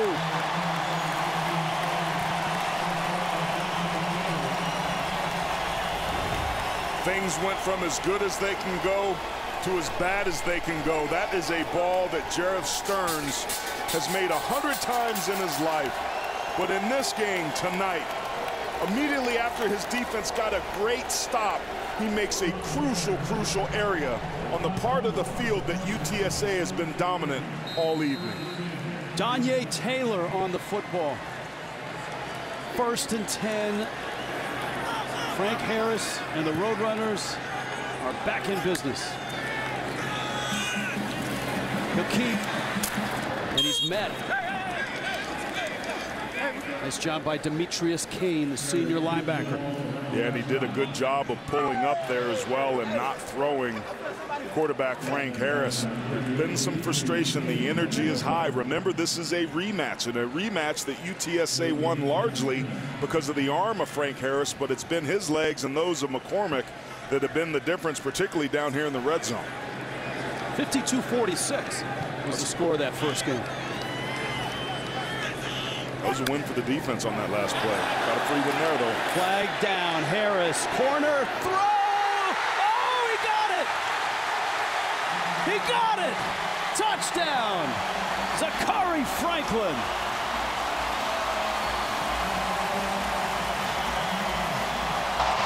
Offside, 97, defense. That penalty is declined. The result of the play is a touchdown. Not sure how he got it, but he did. Concentration and ball skills, great protection. He's tracking the ball the whole time. The defender is into his body, but he positions his body perfectly. That right hand is free. It's bobbling around, and he secures it as he goes to the ground. My goodness. When it rains, it pours for Western Kentucky. And UTSA rising to the occasion and making the plays that they need. And it starts with a mistake. A fumbled fair catch. And the Roadrunners on a free play with a lot of contact. Franklin, 35-13. The championship game, missed opportunities and mistakes can really hurt you. This was an opportunity where they dropped a touchdown. Then they got the football to the one, but couldn't convert because of the errant snap. It's just been miscue after miscue, a couple missed field goals. And Western Kentucky has struggled all night long. They've had opportunities, Rich. They just haven't been able to convert. And then their best player, one of the best receivers in the country, the only player over 100 catches so far this season, came in tonight with 127. But he had a couple big drops in the last time they played on October 9th, and that last drop on the muffed punt cost them a touchdown. Beanie Bishop is deep. See if he brings this one out. Yep, here he comes. Maybe a reverse. No, Bishop. Like out of a cannon. Look at Bishop. Flag down. Bishop out of bounds. This one may come back. That's a well-designed return. Maybe not well blocked legally.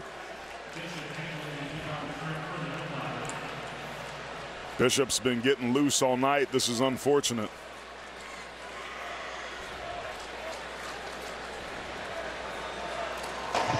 During the return, blocking the back, number 58, return team. A 10-yard penalty will be enforced from the spot of the foul. It'll be first down. Sunday NFL on CBS doubleheader. Early games matchup of two of the finest young quarterbacks in the game. Herbert's, Joe Burrow. Key showdown in the NFC North between the Ravens and the Steelers. Coverage starts noon Eastern. NFL Today, NFL doubleheader action on Sunday on CBS. Talk about Joe Burrow. And Bailey Zappi is chasing Burrow. Most touchdown throws in a season. Burrow has the all-time record at 60. And Zappi is at 53. And obviously he'll get a bowl game after this game. But he's going to need to throw 3 or 4 more here before this night is done to get his team back into it. Zappi's thrown 3 or more touchdowns in every game this season. Tonight, he only has 1. He had one that was dropped.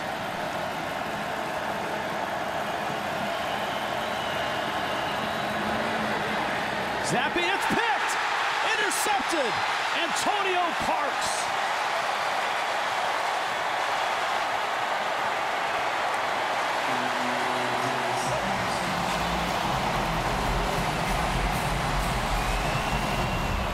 There was immediate pressure on the snap. The center got beat right away. Zappi pulled the ball down and felt the pressure and just made a bad decision throwing that football off target into triple coverage. We saw successfully Frank Harris earlier pull one down on the same side of the field. His pass was complete, but this time the defense for the Roadrunners steps up, and Zappi now has as many interceptions as he has touchdowns tonight. Frank Harris back out there. We talked at the top of the show that he would put the ball in jeopardy at times. UTSA had to get it, and boy, did they. He gives it to McCormick. Sincere touchdown.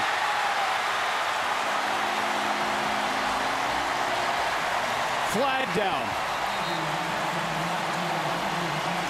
Might be celebration. The body language on Western Kentucky right now is as deafening as this crowd noise. Huge mistake by the best players on this team in back-to-back series. After the play was over, unsportsmanlike conduct, number 3 of the offense. That is his first unsportsmanlike conduct foul towards ejection. That foul will be enforced on the kickoff. We'll have the try. How can a guy named Sincere be unsportsmanlike at the same time? He has been masterful tonight, running with power, with urgency. This offensive line has really taken over. 168 yards, 21 carries, 3 touchdowns. Wow. A couple big mistakes have cost Western Kentucky 14 points. The pick by Parks. And another score for Sincere McCormick.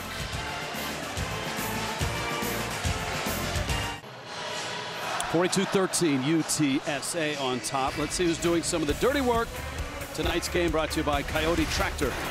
Well, it's been Sincere McCormick with a little help from his quarterback there with the push with Frank Harris. But this offensive line doing a masterful job. But missed tackles have also been helping McCormick to have an incredible night. The Conference USA Offensive Player of the Year last year, saving his best for last, and really has been the difference here tonight. This is an incredible night. I mean, when you stop and think, this program was started 11 years ago. Larry Coker came from Miami. I mean, to start a program, it takes you 2 or 3 years to ramp up. And here they are, about to win a championship, up 42-13. Jakari Moses. And Moses to the 35. We check in with Jenny Dell. Hi, Jenny. Well, guys, Sincere has been going off tonight. I spoke with him earlier this week, and I asked where his name came from. He said his mom, Precious, was a huge Tupac fan, and Tupac was supposed to be in a movie called Belly, but as we all know, he passed away in '96 before the filming, so Nas stepped in, and in the intro to the movie, one of Nas's character's opening lines was, "Me, my name is Sincere." His mom fell in love with the name, and that's where it came from, fellas. Wow, Jenny. I know you're a big Nas fan. What's your favorite Nas song? Nas is my guy. If I ruled the world. Imagine that. Anytime we need movie info, Jenny Dell is our go-to. Bailey Zappi has a tall hill to climb. Mitchell Tinsley makes the catch. There's a lot of time left, but Western Kentucky has shown no sign of being able to stop the Roadrunners offensively. And that's really the shock here. I thought that they would do a much better job of that, and it was going to be UTSA that felt the pressure to have to keep up with this high-powered offense, but the offense has shot itself in the foot as well.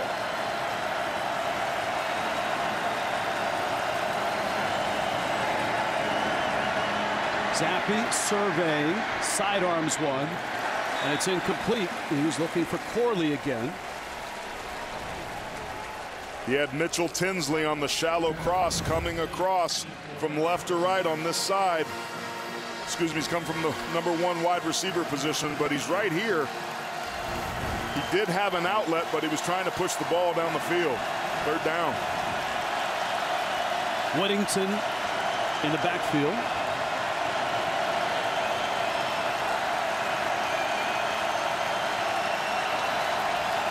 So hard as an offensive lineman when the noise is this deafening.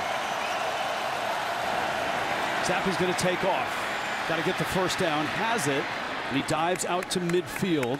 16 yards. Great job there. Now it's tempo, Rich. You go fast. Double stacks, watch the bubble screen, and the fake go. It's a go. It's Davis. And he comes back and turns and makes the catch. We've seen some incredible catches tonight. Davis is the speedster with the ability to get behind the defense. 6'2" and just plucks the ball out of the air against tight coverage.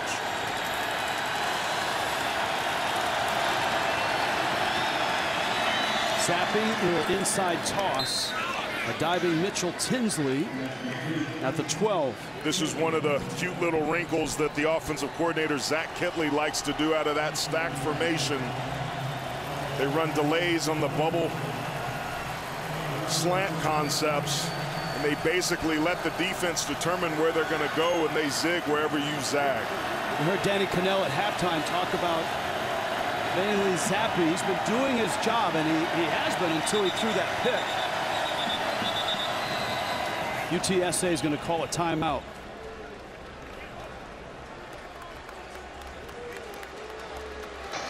Timeout. UTSA. That is their first. It'll be 30 seconds. This is an incredible atmosphere here tonight, and I know Jenny Dell's been in the middle of it.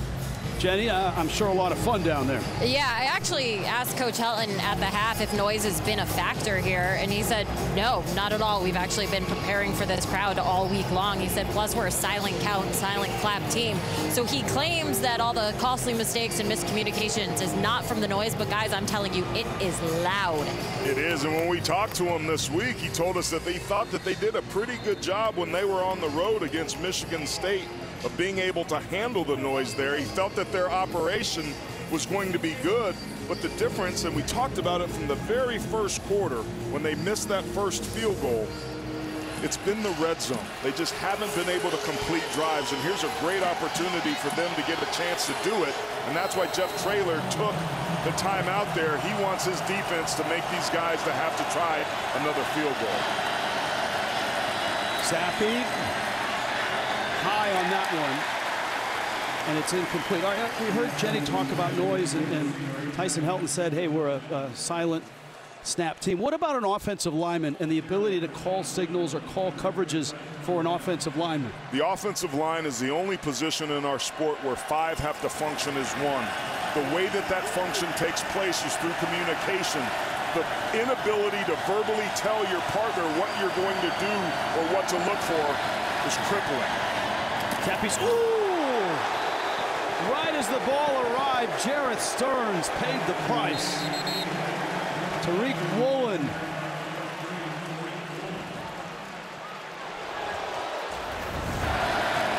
This is football, baby. He felt that.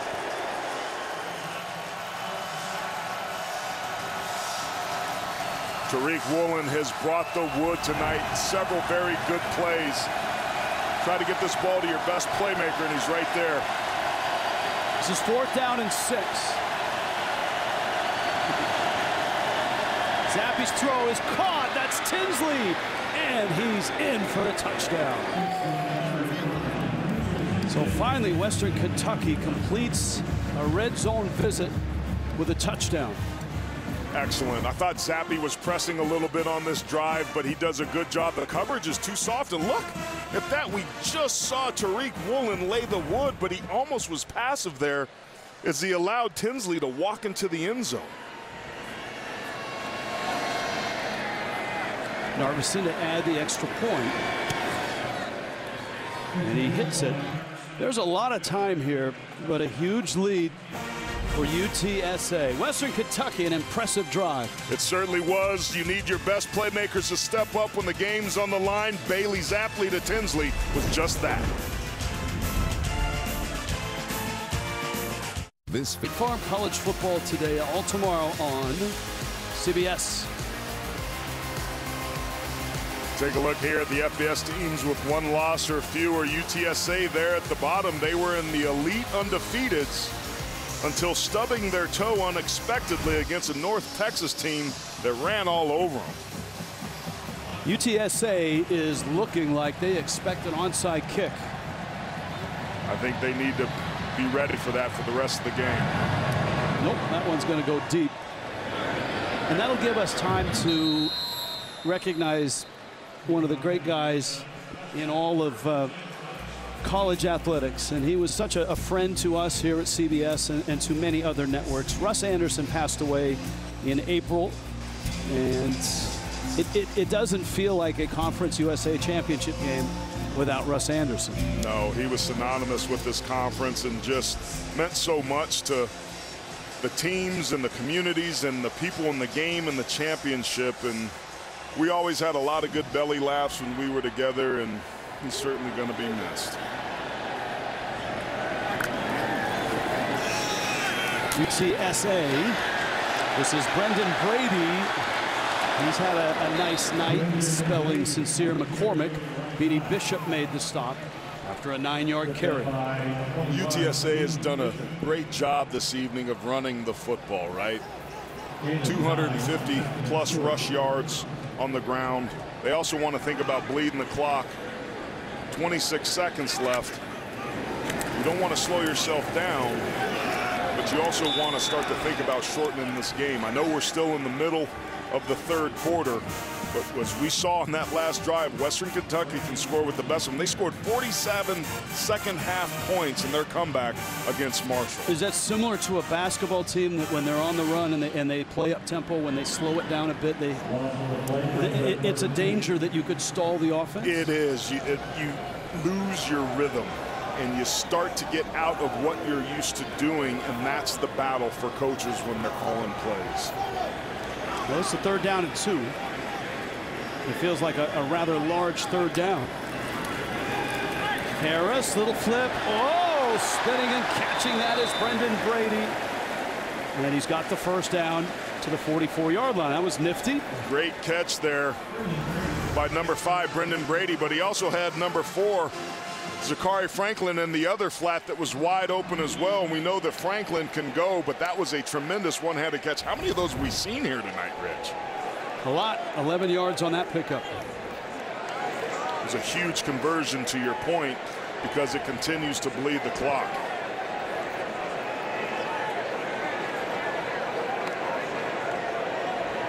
McCormick tries the right side.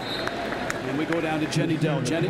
Yeah, Western Kentucky D-tackle Jeremy Darvin, who went out with 7 minutes to go in the first, just walked back out. He's in street clothes with a sling on his right arm. Defensive coordinator Maurice Crum said he's the heartbeat of this defense. So, guys, it is hard to live without your heartbeat, and they're definitely feeling it now. All right, thank you, Jenny. Yeah, I mean, look, when you need stops, it's guys like Darvin that you depend on. Blitz comes, Harris throws it quickly, it's dropped. Josh Cephas couldn't hold it. And that drop also stops the clock.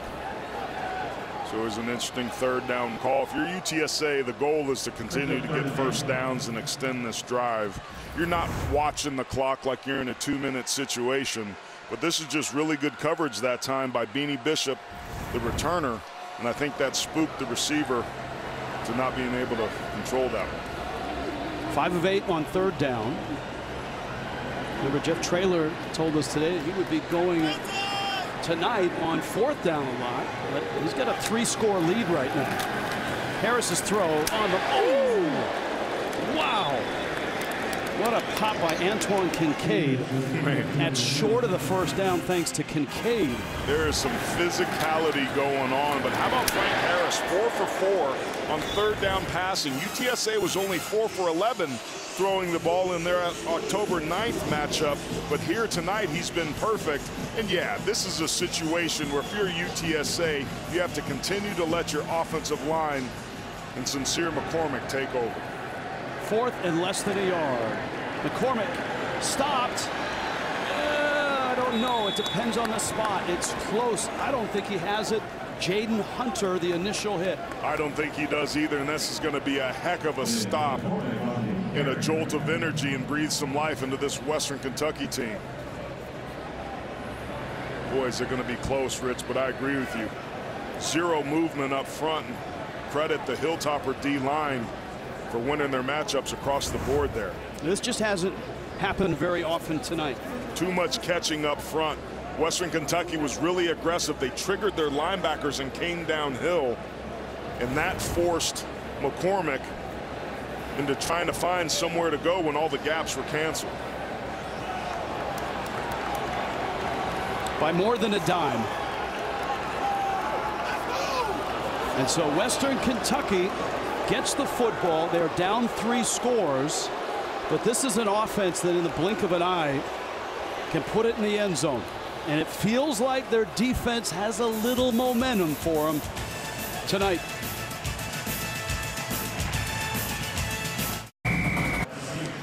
Three-score game, but great field position for Western Kentucky and Bailey Zappi, who's had some highs and some lows. Been a little bit of a mixed bag early on. We saw him find Mitchell Tinsley on the opening drive of a game to get the touchdown. He also had another touchdown that was dropped with the double clutch and bad decision to throw the football with the interception led to UTSA's touchdown. But then he found Tinsley again. And with Tinsley now has 2 receiving touchdowns, which ties the Conference USA Championship game record that's been done 7 times by 6 different players. They should keep trying to feed that young man because 5 is hot. Best starting field position of the night for Western Kentucky, and movement and flags. Procedure. False start. Offense, number 18. 5-yard penalty. Remains first down. That's the second on Dawood Davis. So Jenny talked to the coaches about the silent count, it not being a problem. That's their 3rd procedural penalty here tonight, and the 2nd on Dawood Davis.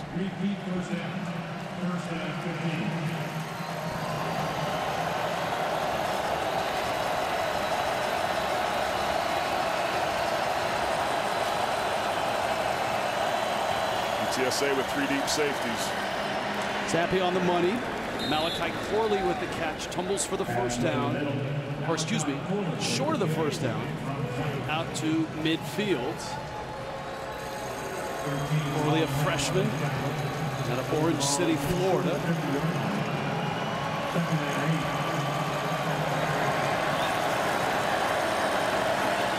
UTSA has 34 sacks on the year. This would be a great time in the game to unleash that. They bring a blitz. Nice catch. Corley spins away, short of the first down by about 5 yards. It's third down. Obviously 4-down territory for the rest of the night, it feels like. Here comes that dangerous double stack look. Got free releases inside here.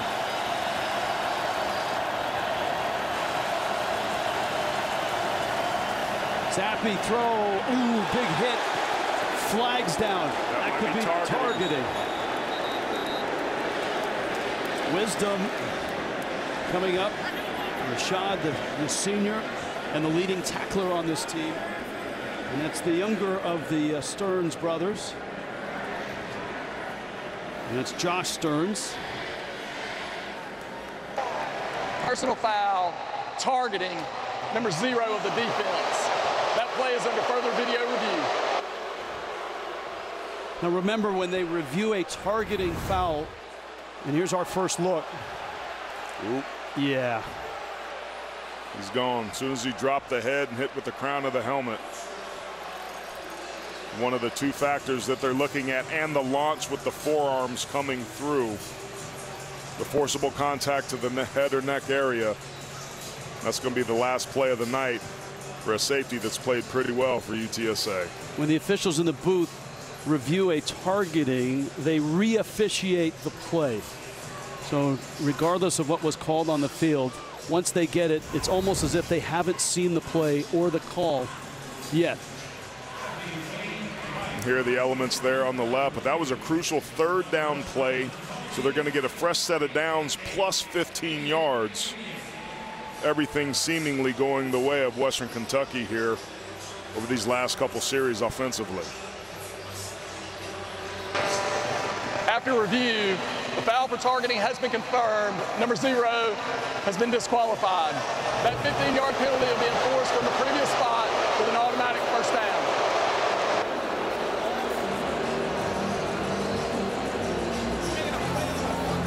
So that affects your depth at a position that was struggling at times. Rashad Wisdom, aside from being a physical tackler, was their leading tackler. And he's also going to be out for the bowl game in the first half as well. Big loss for the Roadrunners defensively. Penalty's going to move the football to the 33-yard line. Which puts them in field goal range with that penalty and a fresh set of downs. But as we've discussed, Western Kentucky's going to get themselves back in this ball game. Field goals aren't going to do it. And of course, the rule change, Wisdom does not have to leave the field. He can stay on the bench. Really like that change. Zappy, little quick toss. Caught there, Tinsley in traffic. And he ends up getting inside the 30 to the 29. Gain of 4. Just a simple, quick speed out. And Tinsley's been the hot guy. Great job of keeping his balance there. He's making players miss. A good pursuit by the guys in blue. Tyson Hilton and the Hilltoppers were down 29. Under 4 minutes left, 3rd quarter.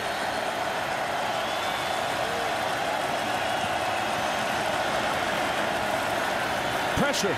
Zappy escapes. Dumps it off and incomplete. Whittington was the outlet. Dadrian Taylor, who had that big hit on Stearns in the first game, completely runs around the tight end, but can't complete it. And that allows Zappy to step forward, who's pretty mobile, and throw the incompletion versus taking a sack. That's the sort of pass rush that UTSA needs defensively to get themselves off the field here. 4-down territory.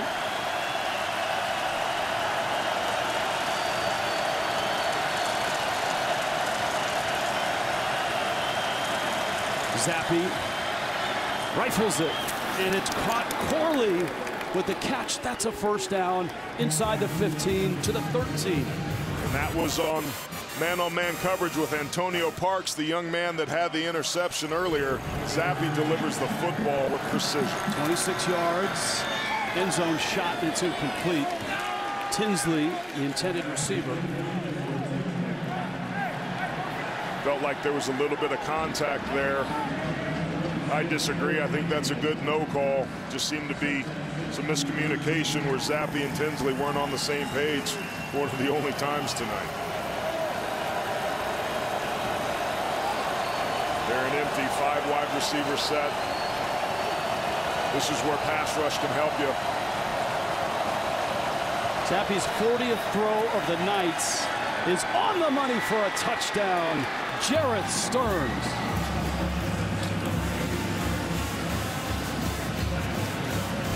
"13 yards. Excellent job of finishing the drive by Western Kentucky. 7 plays, 53 yards, just over 2 minutes. And Rich, the Hilltoppers are starting to inch their way back into this game and going for 2 to get them to 28. Well, Zappi's in the shotgun. You got the offensive line over on the top of your screen. The snap, Zappi's throw, incomplete. Joey Belgian. He was there. The ball was thrown a little far out in front. And they chase those 2 points and come up empty. But we also saw Belgian have a drop earlier. Great job there, hitting Jarrett Stearns. It was almost too easy. He beat Kalichi Wakuchu. And then here's the 2-point conversion that had a really good shot. But yeah, you're right. It was just a little far outside the outstretched hands of Joey Belgian, who, when we talked to the coaches and offensive coordinator, Zach Kitley, he raved about Belgian's physicality. And that's what I saw on tape, too. He said he's the type of dude that likes to put his face in the fan. But he needed more than that to bring that ball in. The stadium has been home to a lot of things. The Spurs for many years, the Alamo Bowl forever, it seems. It is home to UTS. It is home to the Roadrunners. And UTSA has put almost 42,000 in here tonight. Over 41,000 is in this house for a program that didn't exist until 11 years ago. And they're all staying. They're not going home. They know that this is a shootout. They know that things can change in a hurry. But I get a sense they want to be here for the celebration at the end. No questions. But they got to give them something to celebrate offensively, because UTSA has kind of not been able to move the ball these last 2 drives. Western Kentucky scored that touchdown in 2 minutes. There's a lot of 2-minute sections left in this ball game, certainly enough to get the Hilltoppers back in this game. I think all the clock management stuff that UTSA was doing early in the 3rd quarter needs to go out of the window. They need to get back to what they were successful with in the first half. Harris, quick out. And that's to Corey and Clark. It's a gain of 9. We've been talking certainly about Zappi a lot tonight, but this guy, Frank Harris, has been outstanding. He's 12 of 17, 125 yards. He's run for 73 yards. That, to me, is where he's been outstanding. He's thrown the football efficiently. He's certainly protected it.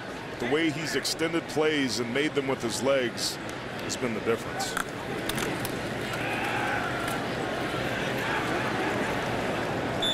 That's going to be enough for the first down.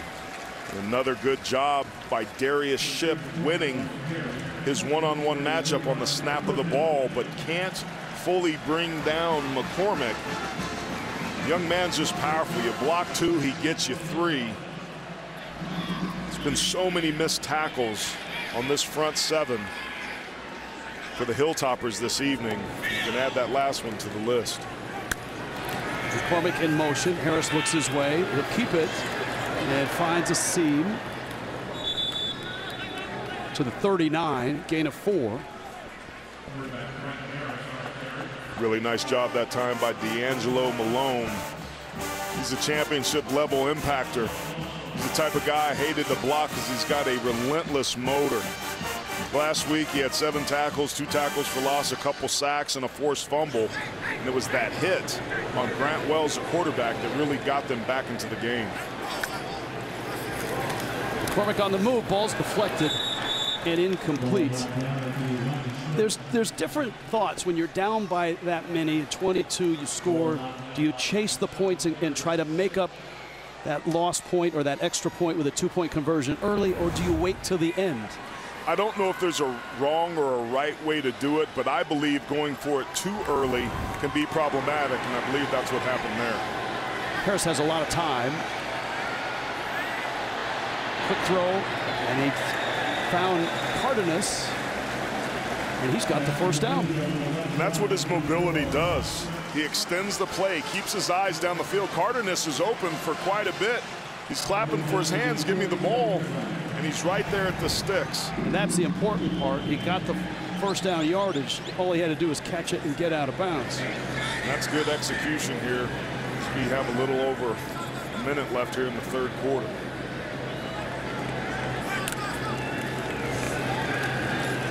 Harris, well, there's your deep shot. And that's deep. Cephas, intended receiver. That was more of a duck than a road runner. One of the few deep shots we've seen them take this evening. I think he just tried to throw that ball too hard, and that's why it lost its rotation and then velocity. It's like trying to overswing when you're on the tee box, which I unfortunately know all too much about. You're right, Harris efficient. He hasn't had to take deep shots tonight.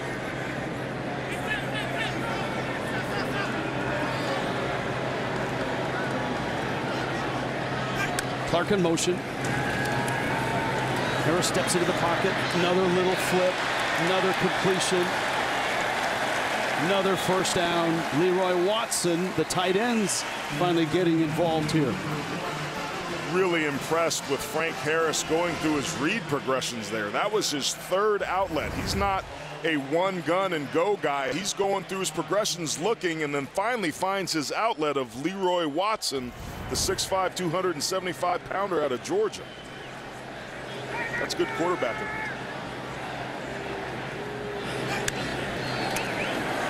First and 10, McCormick bounces.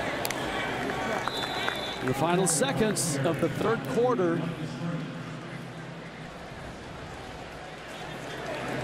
Western Kentucky has inched closer.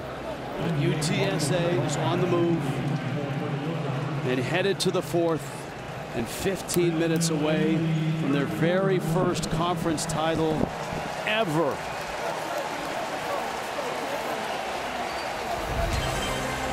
Three quarters in the books.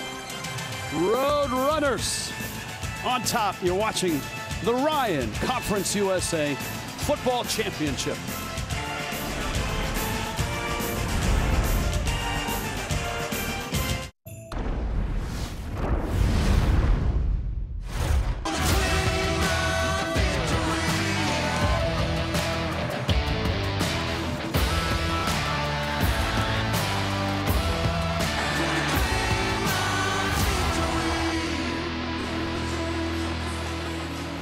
You are watching the Ryan Conference USA Football Championship. Rich Waltz along with Aaron Taylor and Jenny Dell. Numbers through 3, Mr. Taylor. Well, the run game obviously for UTSA has been the huge difference here, as have the turnovers and red down inefficiency. Right now what Western is doing is loading the blocks. They're run blitzing. I think RPOs can take advantage of the overly eager linebackers. Second down 10. Harris firing, sideline. No, it's incomplete. A field goal here is an important number to hit if you are UTSA, because it stretches it to a 3-score game. Been some good and some not so good for Franklin. That was a tough one that you hope he could get his hands underneath, but that would have been a spectacular catch had he been able to make it. For at least 5 or 6 yards from a target line here. For Western Kentucky, you have to watch his legs as well.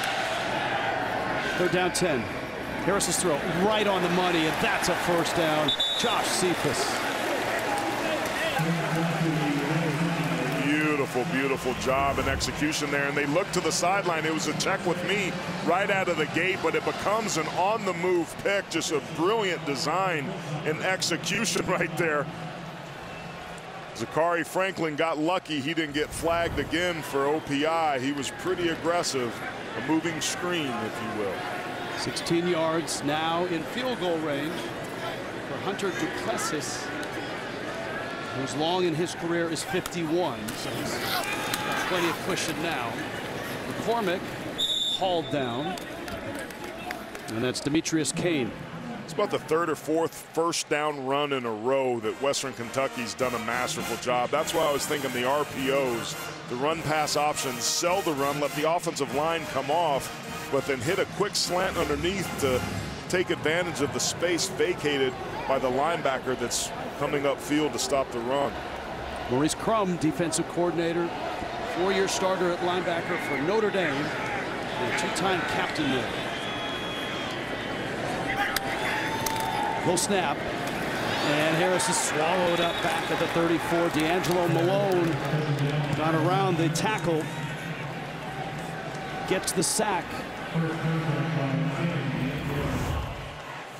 That was huge. He's going to come off this outside edge here.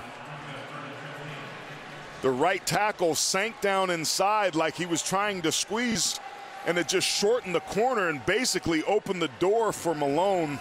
That's a bust up front. There's no way that that should be the design of the pass protection there. They made Malone's job way too easy. McCormick in the backfield, long third down. Quick toss. McCormick back to the 30. This would be a 47-ish field goal attempt for Duplessis. It's 23-28 on the season. This is a big one, Rich. You pointed out beautifully that if they make this, it becomes a 3-score game. That really puts the pressure on Western Kentucky. But credit the Hilltoppers for firming up and finding ways to get themselves off the field and force UTSA to kick a field goal, which they didn't have to do in the first half. 46 yards. And that's not going to get it done. And Western Kentucky still has life and still has 12 minutes and 11 seconds. And their offense can get this done. A stop by the defense, a miss on the field goal, still a ball game. This field. Aaron Taylor, if Western Kentucky doesn't make it all the way back, they're going to look at this sequence of events early in the third. Yeah, it started in the second half when Jarrett Stearns, their playmaker, calls for the fair catch but muffs it, loses it, and the result is a touchdown with a beautiful one-handed grab by UTSA. And then after number 4 makes a touchdown catch, number 4 gets the interception, and then McCormick takes over, and poor tackling in his big legs, to your point, are the difference. And there's another number 4, but it's noted it was Franklin with the catch and Parks with the interception. So here we go. Need 2 scores and 2 two-point conversions. Zappe can get you some. Fires it, coming back, deflected and incomplete. Josh Stearns. I thought that one had a chance. It was initial coverage was really good. There was nowhere for Zappe to throw the football. A little bit of a grab there, and then it kind of becomes a scramble drill. The ball's thrown behind Stearns, and he's got to pivot back to it, which takes him right to the defender. And yes, there is some contact there, but it's equal rights to the football. I like the no flag. Second down 10. Zappe loads up, middle shot. And that's Jarrett Stearns, the older brother of Josh, who makes the catch. And the Hilltoppers are inside UTSA territory. Just running a straight seam route, and the safety's just sitting on it. They have let them do this all night long and have yet to adjust. Little toss out to Whittington. Oof. He's popped, but a nice gain. Clock rolls. Trevor Harmonson came over and gave him a nice big pop. Good job of holding on to the football, but this is crucial here for Western Kentucky. This is a heck of a job they get in the end zone here. Second down 3, little inside shot. Tinsley with a catch, stretches, in, touchdown. They're going to look at this. I'm not sure if he actually was in. Obviously, you need to go for 2, but let's look at this. Yeah, he's going to be short, his knees down right there. This is a great look. But it was a great effort by him as well. And remember, we've seen Western Kentucky get down to the 1-yard line. Video review. And because of the bad errant snapped, ended up having to try to kick a field goal and didn't get in the end zone after being on the 1-yard line. And this is a very similar situation here. I don't think you can count on one hand the number of opportunities missed tonight by Western Kentucky. They have another one here. This is going to be a 1st and goal right at the 1 or just inside of it. And credit these players and staff by the Hilltoppers. They have stuck in this game. And I'll be honest, there's some things we're seeing from UTSA that don't look good. They're looking passive on the back end, particularly at the safety spot, letting these guys run open and get behind them. No seeming sense of urgency. Yeah, you've scored a ton of points in this ball game, but now it's... After review, the ruling on the field has been changed. The runner was down at the 1-yard line, short of the goal line. It will be 1st and goal with the 1.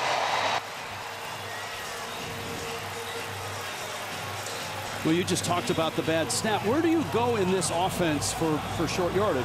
What does it look like when this air raid needs just 1? You try to run some pick routes. You run twins on each side, create guys in space, or get some one-on-ones. Occasionally, you'll give it to Kai Robichaux. I like UTSA's matchup here on the D-line. Robichaux in the backfield. It's a good snap, and it's Robichaux. He's churning, and he's in. Touchdown. That was close. Robichaux, the freshman out of Columbus, Georgia. 99 did a great job of coming across Brandon Matterson, but that second effort, what a heads-up play by Robichaux to put the ball across the line of scrimmage before his body touched the ground. So this is, of course, Rich, as you mentioned, a go-for-2 situation. And boy, oh boy, does the pressure start to mount.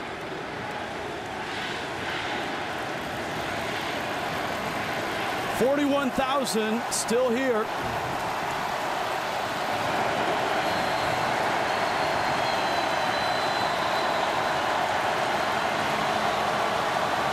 Low snap.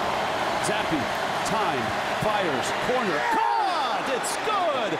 Jarrett Stearns. What a grab. And Western Kentucky is within 8 points of UTSA. They were down 29, and they've come this far. The Hilltoppers down a week ago against Marshall, left for dead. They came back in the second half, just like they're doing here tonight.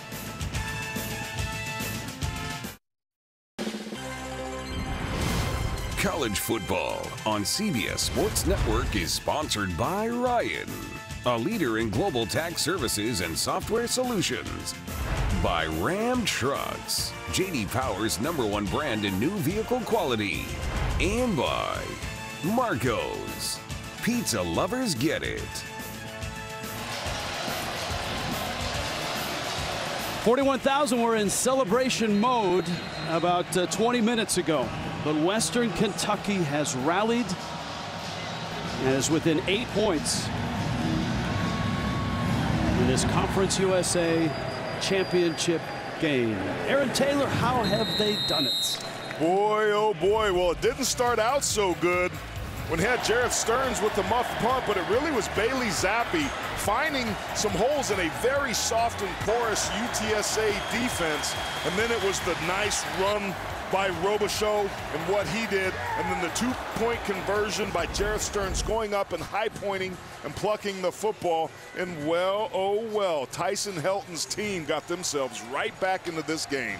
This season, the largest deficit overcome for a win, 25 points. Biggest lead here was 29 points. Harris is going to fire this one out of bounds, and it's incomplete. That stops the clock. Second down and 10. Big storyline in the second half of this game is the inefficiency to gain positive yards on first down, either running the ball or throwing the ball for UTSA. Is it as simple as just loading the box? Initially, and that's why I think going to the RPO game on first down would be a good change of pace. They're going to win this game. Harris is going to have to do it. McCormick in motion, low snap, and Harris keeps it. I don't know that he wanted to keep it initially, but that low snap meant he really couldn't hand it off to McCormick. The timing was not there. First, he had the errant throw on first down because of some miscommunication. But to your point, great job by Jawan Jones, the defensive end, being able to play both the end around and the quarterback keep there.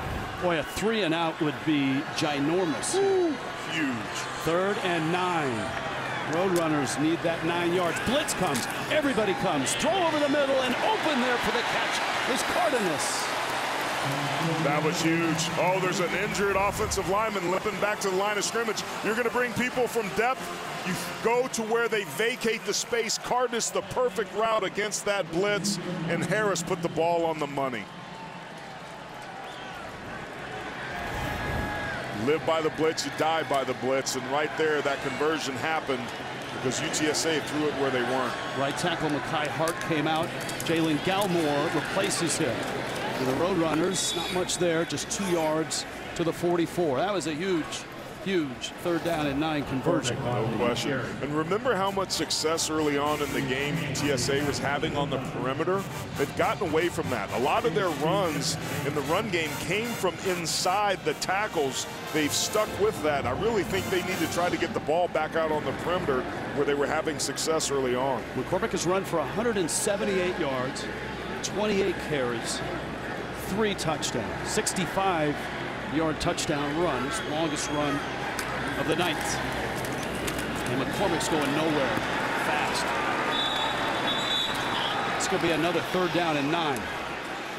Immediate pressure over the right tackle. We saw that there was an injury. Boy, Darius Shipp is just doing some great things in this ballgame. He's actually over the guard right there. He's going to swim and just come across and do a great job. That penetration is the kryptonite to the run game, and 97 doing a great job picking up for the injured Jeremy Darvin. Maurice Crum brought everybody, it seemed, on that last 3rd and 9. And that's why Harris has to take advantage of that. This time they bail and play coverage. Harris is flushed and chased and fires. It's caught, but not enough for the first down. Ooh, now it is decision time. You would think, I mean, look, he went for it twice deep in his own territory the first time they met on 4th down. Being conservative is what's gotten them to this point. That's what's allowed Western Kentucky to get back in the game. I love the decision here for him to go for it. It's a championship, Rich. We talked about opportunity. We talked about a lifetime of memories. You're not going to win a championship by being conservative at this point in the game. 4th and a long 3. Harris all alone. Sets, fires, throws, got him! First down! Zachary Franklin delivered on time and on target. This route is incredible that he runs here. A snag route or a jerk route. We saw Alabama run this for a 2-point conversion in their game in the Iron Bowl, and there Franklin runs a beautiful route and Harris hits him. I think that that's going to be the recipe for the rest of the game. You have to give Frank Harris, your quarterback, opportunities to go win it for you. And now field goal range comes into play. No question. It's an 8-point game now. With a field goal, it becomes a 2-point game. Any points here from this point out matter. McCormick, he's been slowed, but not this time. That's 9 more yards. And that's 6 of those yards he got by himself. He gets hit right near the line of scrimmage. Right there, 1 missed tackle, 2 missed tackle, 3 missed tackles.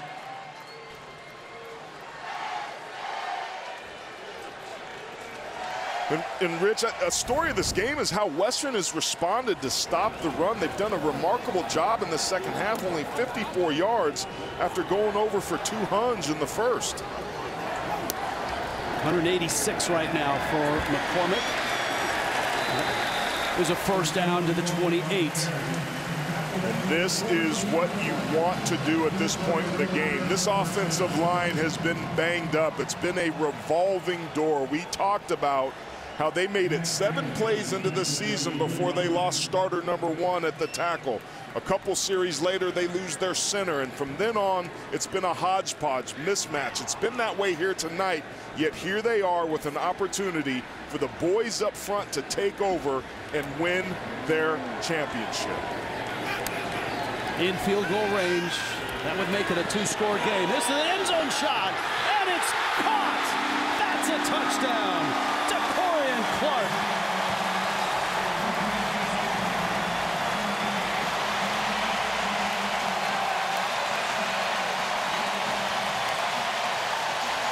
That makes it a 2-score game.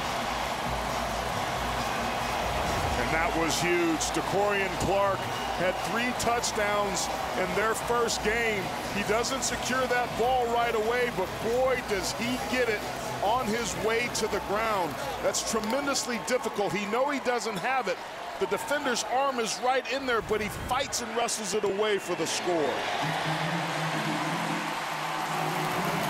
10 plays, 75 yards, almost 5 minutes off the clock. That may have been a championship drive.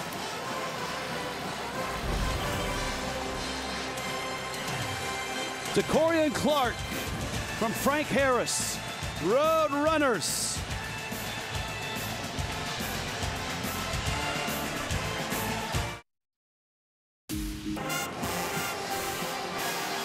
$41,000 very loud Roadrunner fans.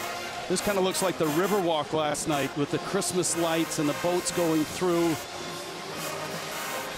Quite a scene for an 11-year-old football program trying to win its first championship. And you get the sense that this is just the beginning. This program is going places. I mean, with this fan base that all of a sudden is just engaged, with all the talent in Texas for college football. Short kick, Moses at his 15. Cuts back. And to the 28-yard line. Orion keys to the game revisited. Well, Western Kentucky offensively beat Chunk-Tastic. They've been that 11 pass plays for 328 yards tonight. Defensively, they couldn't stop the run, though. And for the Roadrunners, start fast, sustain drives, and score touchdowns. To me, that's been the difference in this game. And defensively, they've also stole a couple possessions. The miscues for Western Kentucky cost them severely, and you're hoping that the best quarterback and most productive one in the country can get you back in it. Zappy's in trouble, flushed, fires it out of bounds. The officials right now. There is no foul for intentional grounding. The quarterback was outside the pocket and the ball crossed the neutral zone. Second down. And he was waiting for that side judge to line it up like they do when a punt goes out of bounds before he made that determination. Clarence Hicks with the pressure again. Just an excellent job. He had a sack earlier. He's gotten close twice. And that gives him a chance. Defense wins that first down. But Bailey Zappi in this offense can score at will when they're humming. Corley in motion. Pressure's on. Zappi's going down. Charles Wiley.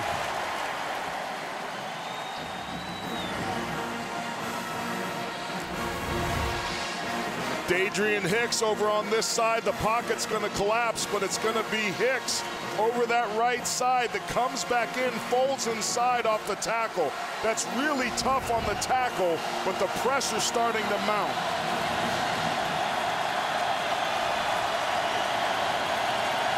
Look at this alignment here.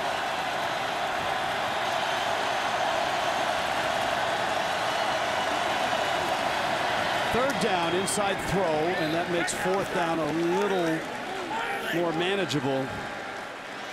Corley makes the catch. So instead of fourth down and 15, fourth and 11. Zappi needs yards. Flags down, free play, fires it, almost caught. It's incomplete, but the flag is sitting at the 27, and it's going to be offsides against UTSA.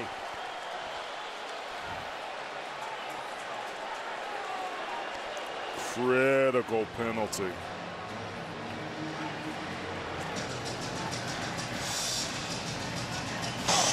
Offside, defense, number 2, in the neutral zone at the snap. 5-yard penalty, replay fourth down.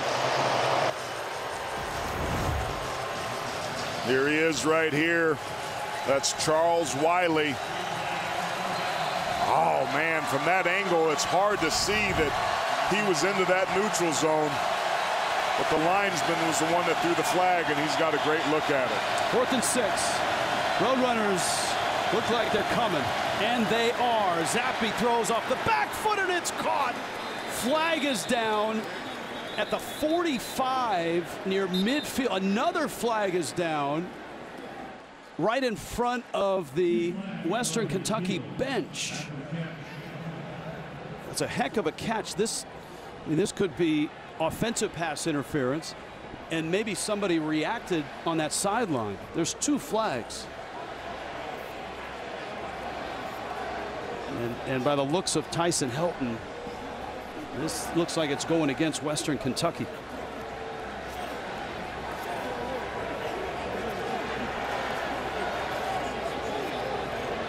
You got a championship on the line, Rich. You got to be at your best when your best is needed. And both of these teams need their best right now. They haven't been perfect. But I wonder if there's a little bit of defensive pass interference on that far sideline. That second flag came a good 8 to 10 seconds after the play.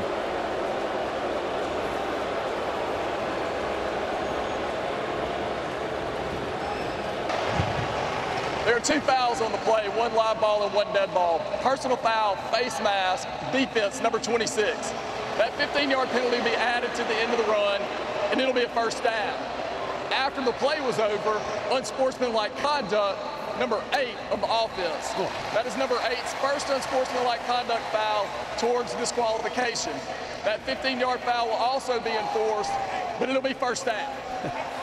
Well, you were right when you said you have to be at your best, and neither team was at their best on that. I mean, if you're Jareth Stearns, you've already had a muffed punt, and now you're going to get a costly penalty after taking advantage of UTSA. That right there, Corey Mayfield hit the face mask. And he turns and he tries to flip him the ball, but that's right there. He had his hand on the face mask, but you saw Stearns get up after and try to flip the ball to the defender. But of course, the first down, the most important thing. Low snap. Zappi, sideline, incomplete. Tough to find a man open. This pass rush for UTSA really starting to heat up, and credit the secondary, Rich. Zappi had to pull that ball down. There was nowhere to go. That allows the defensive line to get pressure and to win their blocks, and that's what forced the errant throw. Western Kentucky has all 3 of their timeouts left, but they're down 2 scores. They need 2 touchdowns and a 2-point conversion. Zappi caught.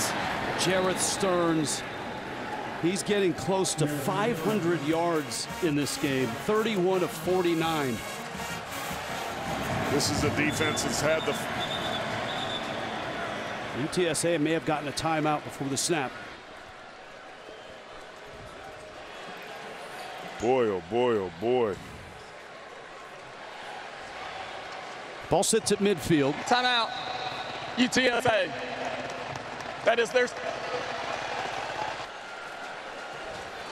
It'll be a 30-second timeout.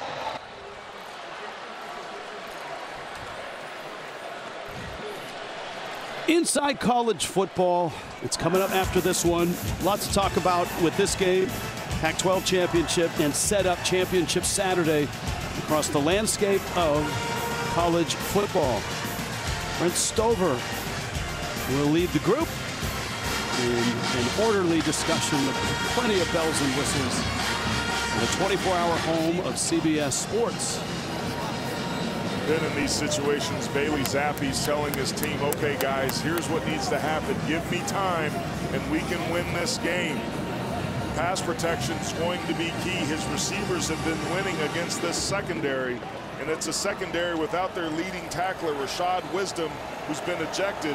But take a look at Bailey Zappe, almost 1,000 yards and 3 touchdowns, and he's still got plenty of gas left in the tank. 55 touchdown passes this year. The all-time record is 60. Joe Burrow. Zappe, quick throw, and it's on the money. It's a catch. And Corley, or rather Stearns, inside the 35. Clock stops. They move the chains, and the up-tempo offense is clicking. Now they're moving at a lightning pace, and they have to because time's not on their side. Zappe going to go, and it's incomplete, almost picked. Tinsley was the intended receiver. And Corey Mayfield Jr. on the coverage. The 12th interception for this team would have been huge. Mayfield with the face mask has a chance to end the game right there if he can hold on to that football. Instead, Western Kentucky's looking at 2nd and 10 from the 34-yard line and needs 2 scores.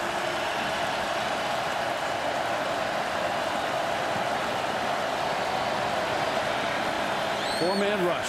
Zappe, head fake, end zone, open, touchdown! Jareth Stearns. Western Kentucky is not dead yet.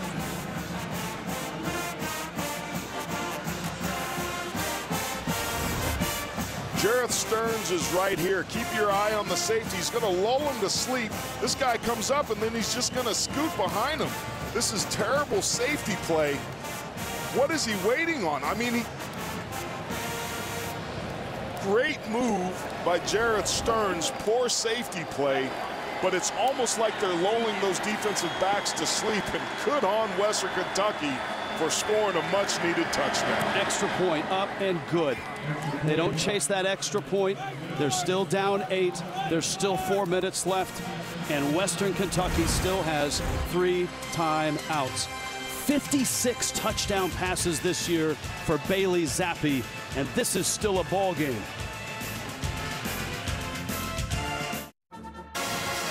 What a year this young man has had. Bailey Zappe, the transfer from Houston Baptist. 4 touchdowns tonight. And here's where he ranks. All-time most touchdown passes in a season. Now, Joe Burrow had 60 in 15 games. Colt Brennan, 58, 14 games. This is the 13th game for Bailey Zappe. He'll get 1 more, a bowl game. His offensive coordinator, Zach Kittley. Those 2 together at Houston Baptist. And they're hoping to get 1 more chance.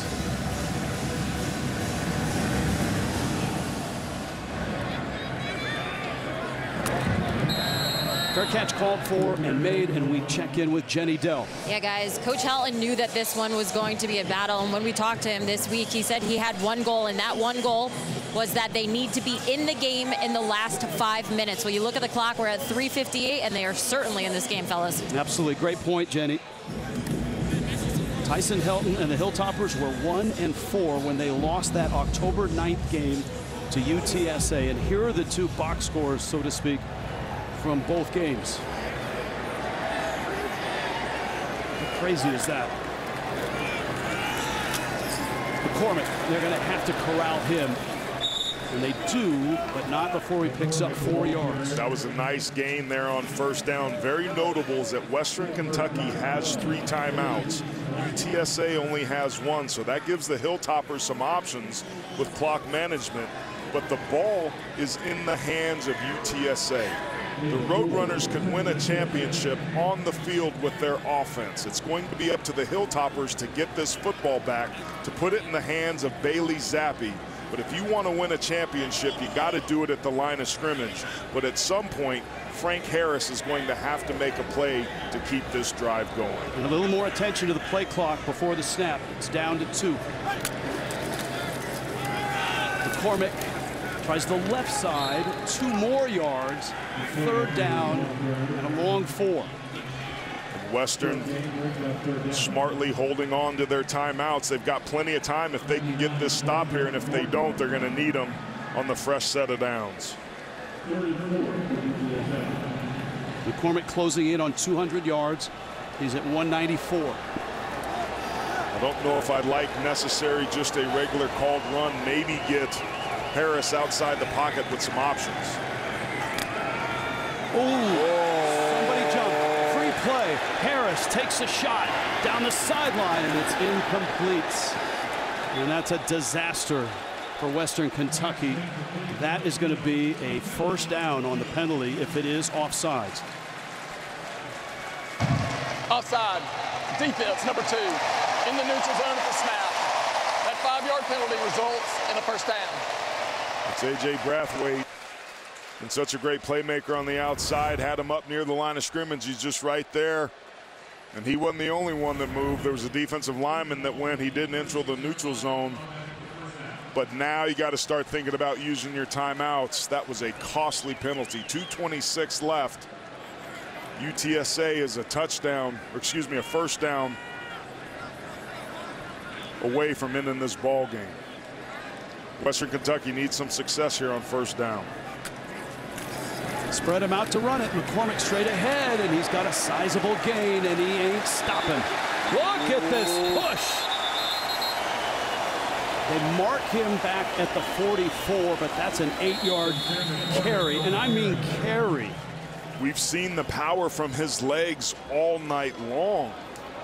Western burns their first timeout smartly, but it makes this conversion, this ever so important conversion, all the more easy. Just great job blocking up front. That defensive front 7 of Western not knowing where the ball's at. Everybody's looking around, and number 3, all he's doing is driving his legs. That's want to. That's how you win championships, Rich.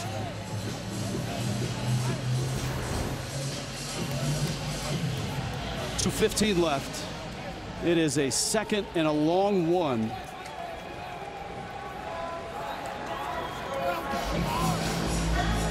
Sincere McCormick. Frank Harris is the guy that runs the show, but McCormick is such a valuable piece. Averages over 100 a game. Last 2 years, he's run for almost 3,000 yards. Tonight, he's gone for 205. And what was amazing, Rich, and sorry to cut you off there, buddy, the fact that he had been held to under 100 yards in the last 3 games. He hadn't gotten 100 after having this incredible year that he's had. He had hit a slump. But tonight, when his team has needed him most, he has risen to the occasion. Just need a yard. Ooh, movement. And that's going to be Jalen Galmore. Offense, number 70. 5-yard penalty, still 2nd down. Jalen Galmore playing for Mekhi Hart. Costly penalty. Now he's going to come off the field.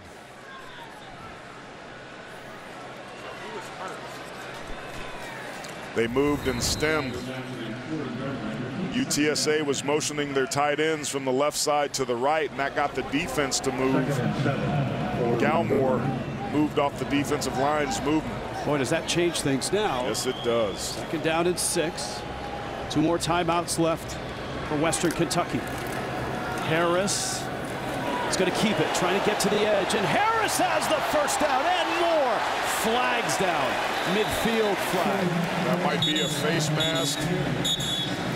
Western is indicating that they thought there was a penalty on UTSA. If so, it'll still be 2nd down, but it's going to bring it way back.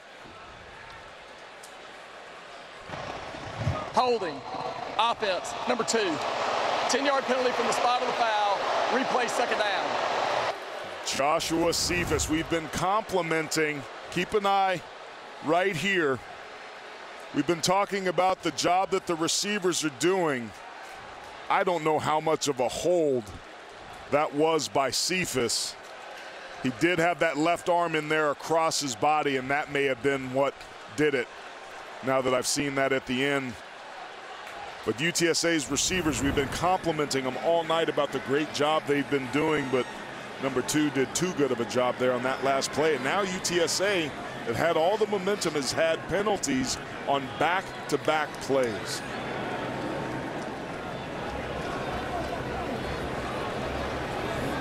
This essentially brings it back to the original line of scrimmage, and it's still second down.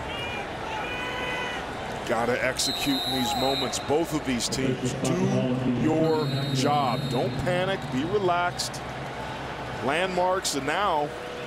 Well, the clock was restarted, and so Western Kentucky has to use their second timeout. Timeout, WKU. That is their second. Please reset the game clock to 2:05. Thank you.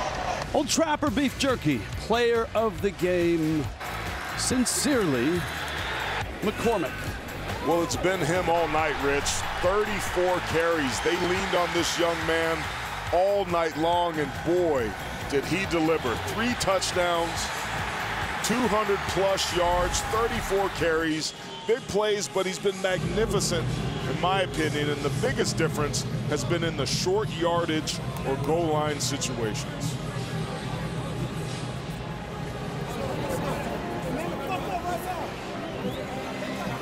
Second down and 7. You noted that early in the game, the yardage on the ground was coming outside the tackle box on the perimeter. And UTSA has turned to Sincere McCormick kind of between the tackles in the second half. And it's been working. The third quarter was dominated by Western Kentucky up front. Their front 7, Maurice Crum, their defensive coordinator, being aggressive and taking advantage of it. But it's almost like we went to a time warp, because now we're second down and 7, basically the same line of scrimmage. McCormick bounces outside and he's stopped. This is going to be a timeout and a third down and about 5. Well, that was a huge stop by Western Kentucky there. And now if they can get another one, they give themselves a chance. Great finish there by Demetrius Kane, the linebacker. We've seen McCormick bounce outside a couple times. Dominique Bradshaw was there as well. But Rich, there's no other way to say this. We started this game talking about with a championship being at stake. This game comes down to this next play. If UTSA can get a first down here, it's game over. And if Western Kentucky can stop them from getting 5 yards, they give themselves a chance. You saw Bailey Zappi warming up. He's thrown for 541 yards and 4 touchdowns. And there's also a little caveat here too, buddy. UTSA, 4-down territory.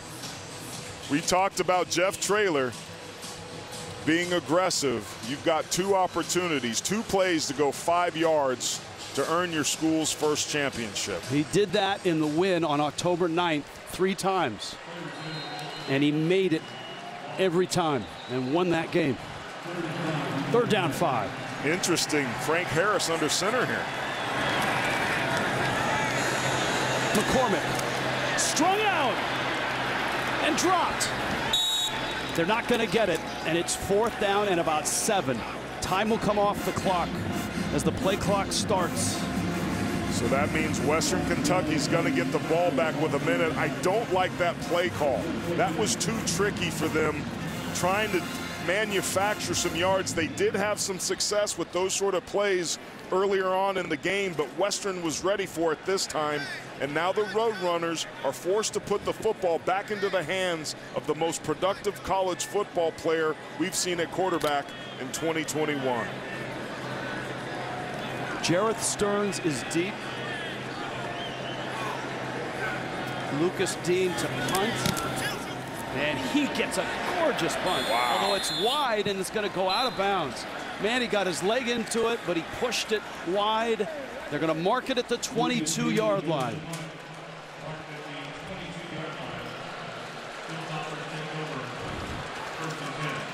He already has set a Conference USA championship game record with 541 yards.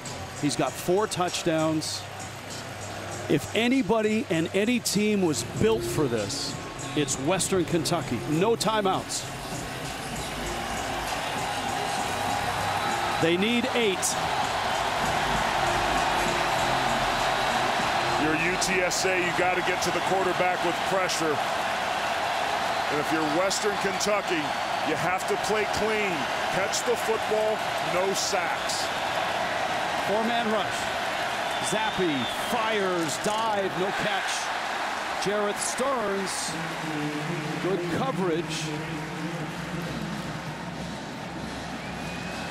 Trevor Harmonson on that coverage. Because that was a short route, Rich, that's one of those situations where you're okay that Stearns dropped the football because it preserves time, which is much more precious than 6 yards is right now.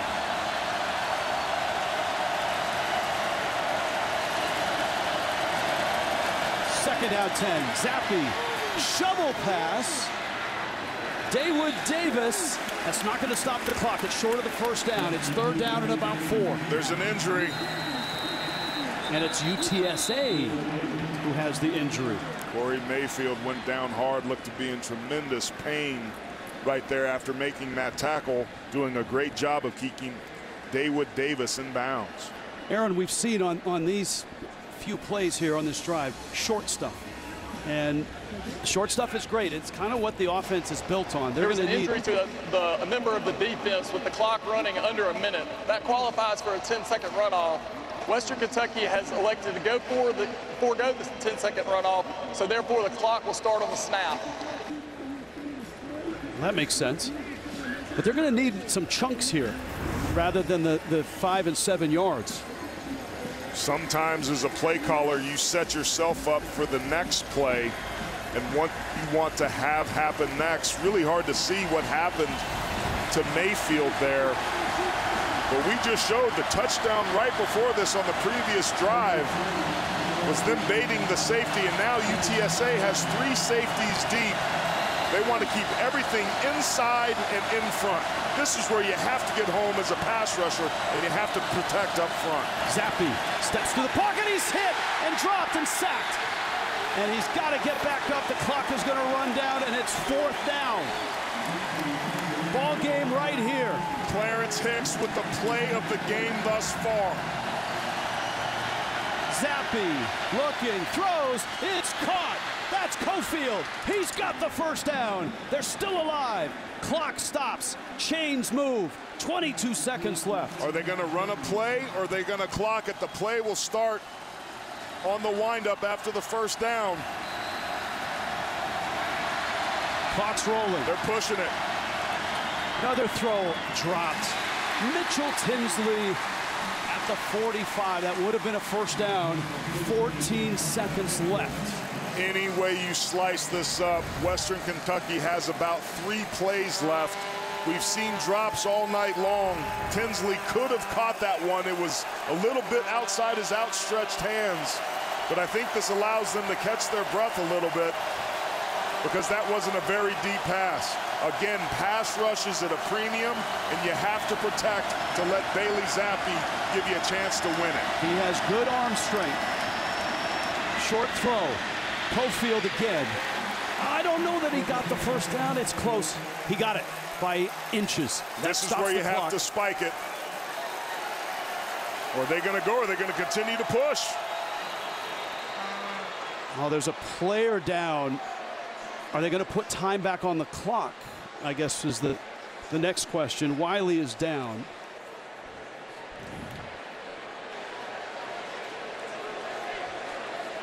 Two defensive backs. Wiley's a linebacker. Please reset the game clock to 7 seconds. It's a break. They were not set to spike it. No, they weren't. He was not over-centered, which is what you want.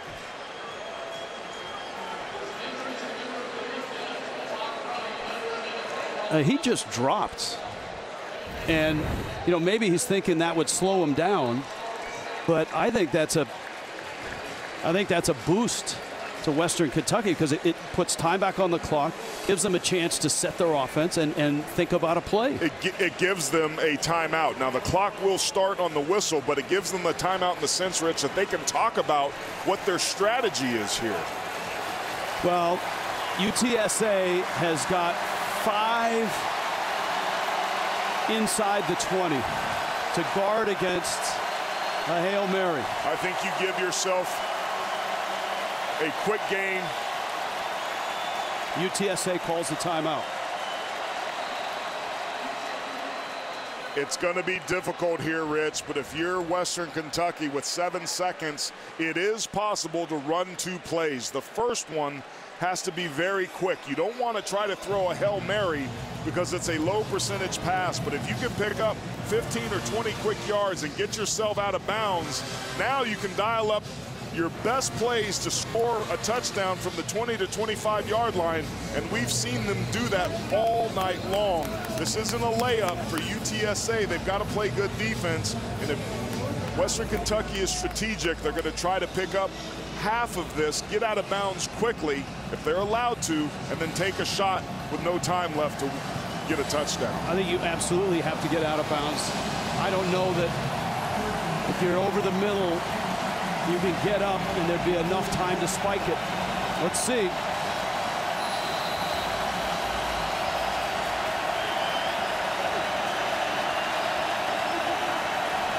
Zappe, blitz comes. Zappe escapes. Gonna fire a wobbler that is incomplete. 1 second when it landed. I think there's 1 second left. UTSA is all over the field right now, and the officials are trying to get them off of it.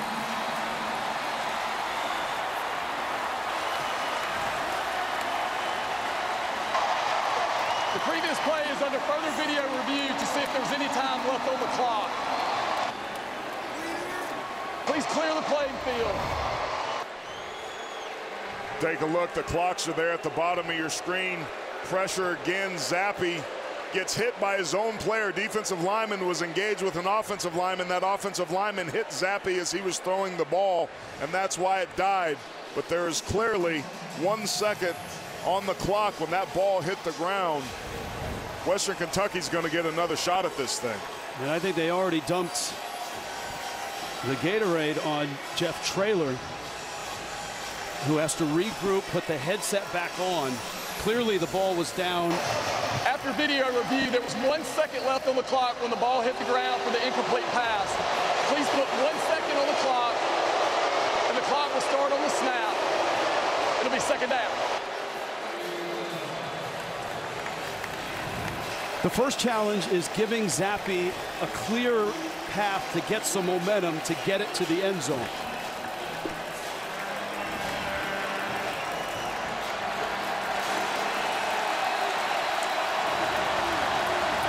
This is it, Rich. Zappe, 5-man rush. It's a blitz. Zappe's going to throw high towards the end zone, and it is intercepted. UTSA champions for the very first time in Conference USA.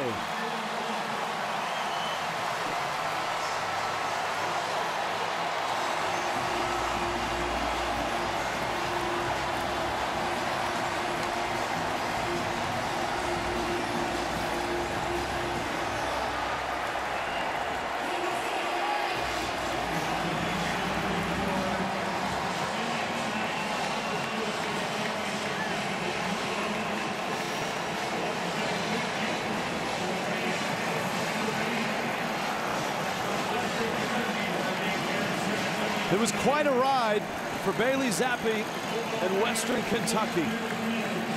But the Roadrunners, just an incredible race to 11 wins. They lost last week. They weren't really all that spunky this week. It was a tough week for them to get through what happened last week at North Texas. But man, they came out here, built a big lead, and held on to the very end.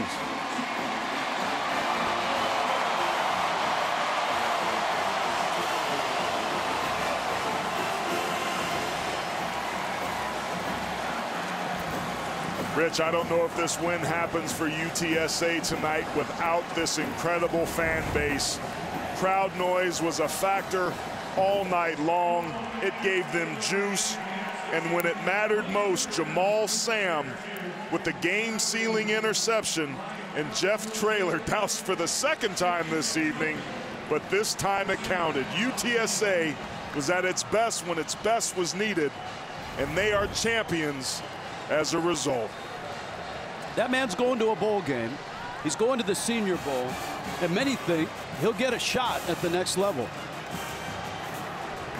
He's such a smart football player, Rich. He diagnoses things so well. He's like having a coach on the field. He reminds me a little bit of Kellen Moore in that respect. Doesn't have the strongest of arms, but maybe he's a guy that can get you through a game if your starter goes down and makes good decisions and can operate the offense taking limited snaps. He threw for 577, and those two mistakes at the start of the third quarter, the muff punt and then Zappi's lone interception, or actually his first interception. The game ended on his second.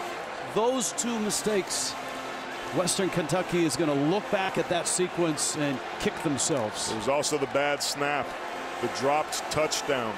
There were multiple opportunities in this game, multiple drops throughout the game by various players. Any of those has the opportunity to alter the outcome of this game. But when you're playing championship football, and there's a lifetime of memories at stake, you have to find a way to make those plays. 41,000 were here tonight. I mean, that's amazing. This place was absolutely electric. And we felt it coming in, listening to all the different music, and it was everything from hip-hop to mariachi music to country western music. These fans were out en masse, and there was a special feeling walking into this building tonight that we saw unfold and that you guys are watching right now in the middle of your TV screens.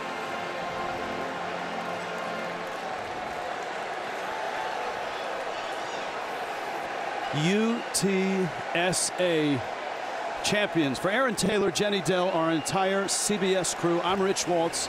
This is a presentation of CBS Sports Network, 24-hour home of CBS Sports. We're back shortly here in San Antonio with the trophy ceremony. We'll take you back to New York for Inside College Football. Brent Stover, Houston Nutt, Kevin Carter, Danny Cannell standing by.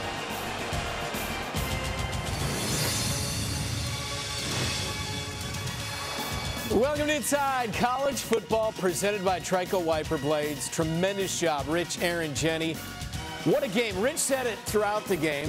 First half, are you not entertained? I mean, what a way to kick off championship weekend across college football. And here on CBS Sports Network, valiant effort by Bailey Zappi and company. They come up short, 49-41. Kevin. Gutsy performance by Bailey Zappi in this offense. 577 yards passing. Coached the two receivers that we highlighted before the game, Jared Stearns and Mitchell Tinsley. Each have over 170 yards in this game, 2 touchdowns apiece. But at the end of the day, it came down to who controlled the line of scrimmage. I've been saying this all year. I say this all the time. In order to win at this time of the year, you have to control the line of scrimmage and run the football. Sincere McCormick, he did just that for you. Over 200 yards. Coach? Coach Traylor, Barry Lunny, and staff, what a great job they've done. I want to go back to Larry Coker.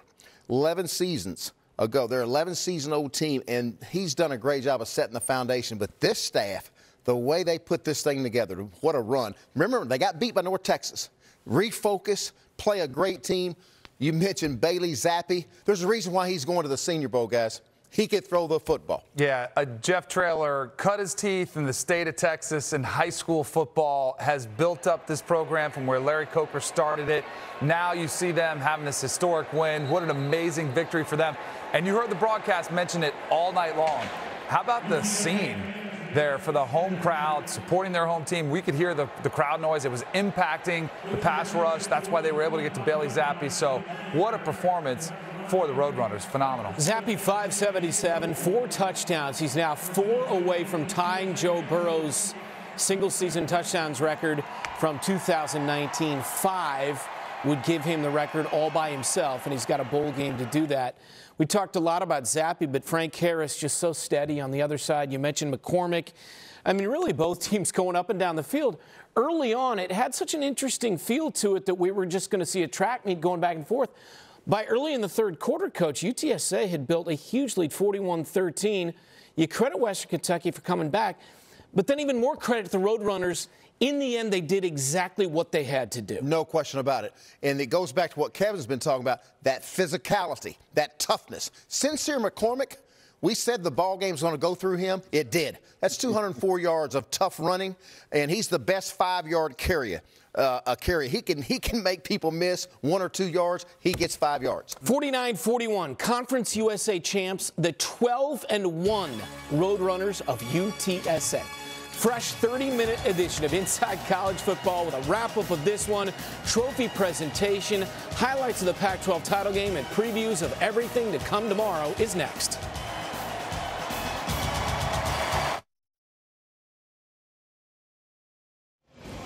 What a scene inside the Alamo Dome. We send it back down to Texas. It's the trophy presentation and the announcement of the MVP of the Conference USA title game with Jenny Dell. Jenny, take it away.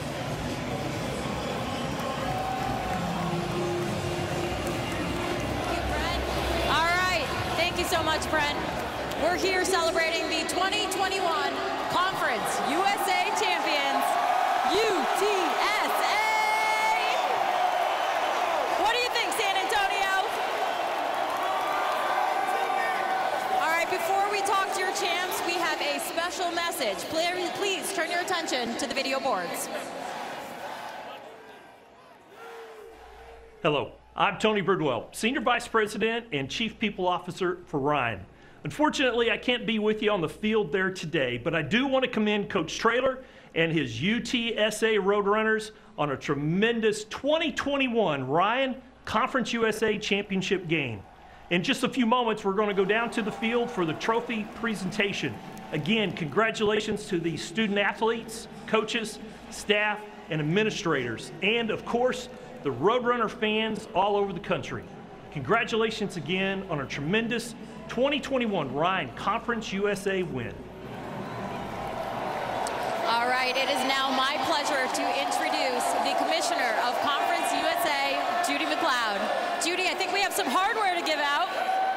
First up, we're going to go to the winning coach of the 2021 Conference USA Championship, Coach Jeff Traylor. All right, Coach, I know it's loud in here, but what a year, what a season it has been. When it's all said and done, what is the most important thing you can take away from this year? We did it for the city of San Antonio, right? That's what it's about. The 2-1-0, baby. The 2-1-0.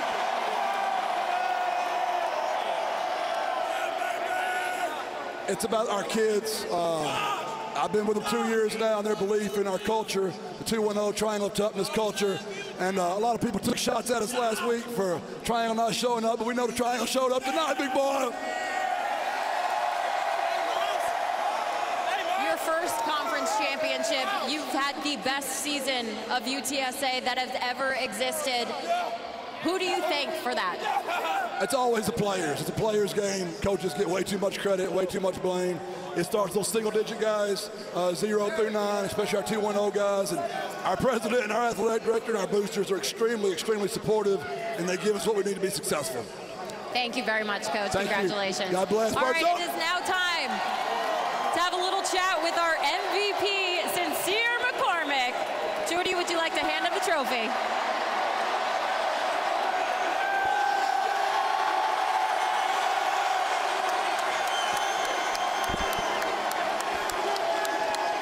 Sincere, we all know that you would not be in this position without this entire team that's behind you. What does this MVP honor mean to you? First, I want to thank God. I want to thank my mom. I want to thank my coaches. I want to thank my boys. Hey, this one's for San Antonio. Hey, this one's for San Antonio, though. And I'm grateful. I'm grateful for every moment. We've been working hard, and I'm grateful for every moment with these boys. When you look back on this 2021 season, what are you going to remember the most? This trophy. I'm remembering this trophy, though. But I'm remembering the times that we had, you know, the triangle moves, the hard work and dedication that we put in, day out. And, you know, like I said, this one for the city. Let's hear it one more time for your 2021 Conference USA champions, UTSA. What a season, fellas. All right, San Antonio, let's hear it one more time. You can get a little louder than that.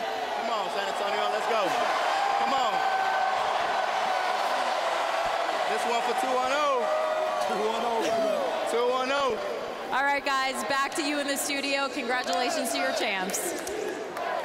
Jenny, well done. We said it. That is a heck of a scene. Danny, they're going to party long into the night there in San Antonio. There's no better feeling than celebrating at the end of a season. You put it to bed, you hold up the trophy, you know a ring is coming, and now you get to wait and sit and see what bowl you're going to. No better feeling than this. You know what?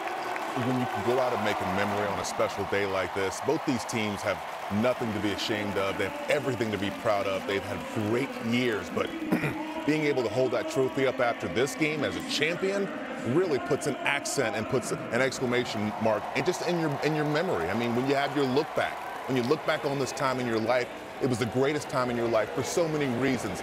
For these UTSA Roadrunners, they'll have an extra special memory on this day. No question about it. What about the 41,000 fans that are there? The city of San Antonio, boy, they have embraced this team, and y'all said it. There's nothing like this celebrated time. They'll never forget it because it's the best days of your life. These are the best days, the funnest times. There's nothing like winning. And now for coaches, get on the phone. Get on the phone and start recruiting. Go get number 3 again. I tell you what, it's going to be nice to recruit after a 12-1 season. To this point with a bowl game to come, most likely, not for sure, but most likely in 2 weeks, December 18th, the New Orleans Bowl, but that is not for certain. But they're going to have a lot of fun and the opportunity to finish 13-1. Conference USA champs, the Roadrunners of Texas San Antonio. Full highlights of this game and plenty more to come. Championship weekend is underway. Stay with us.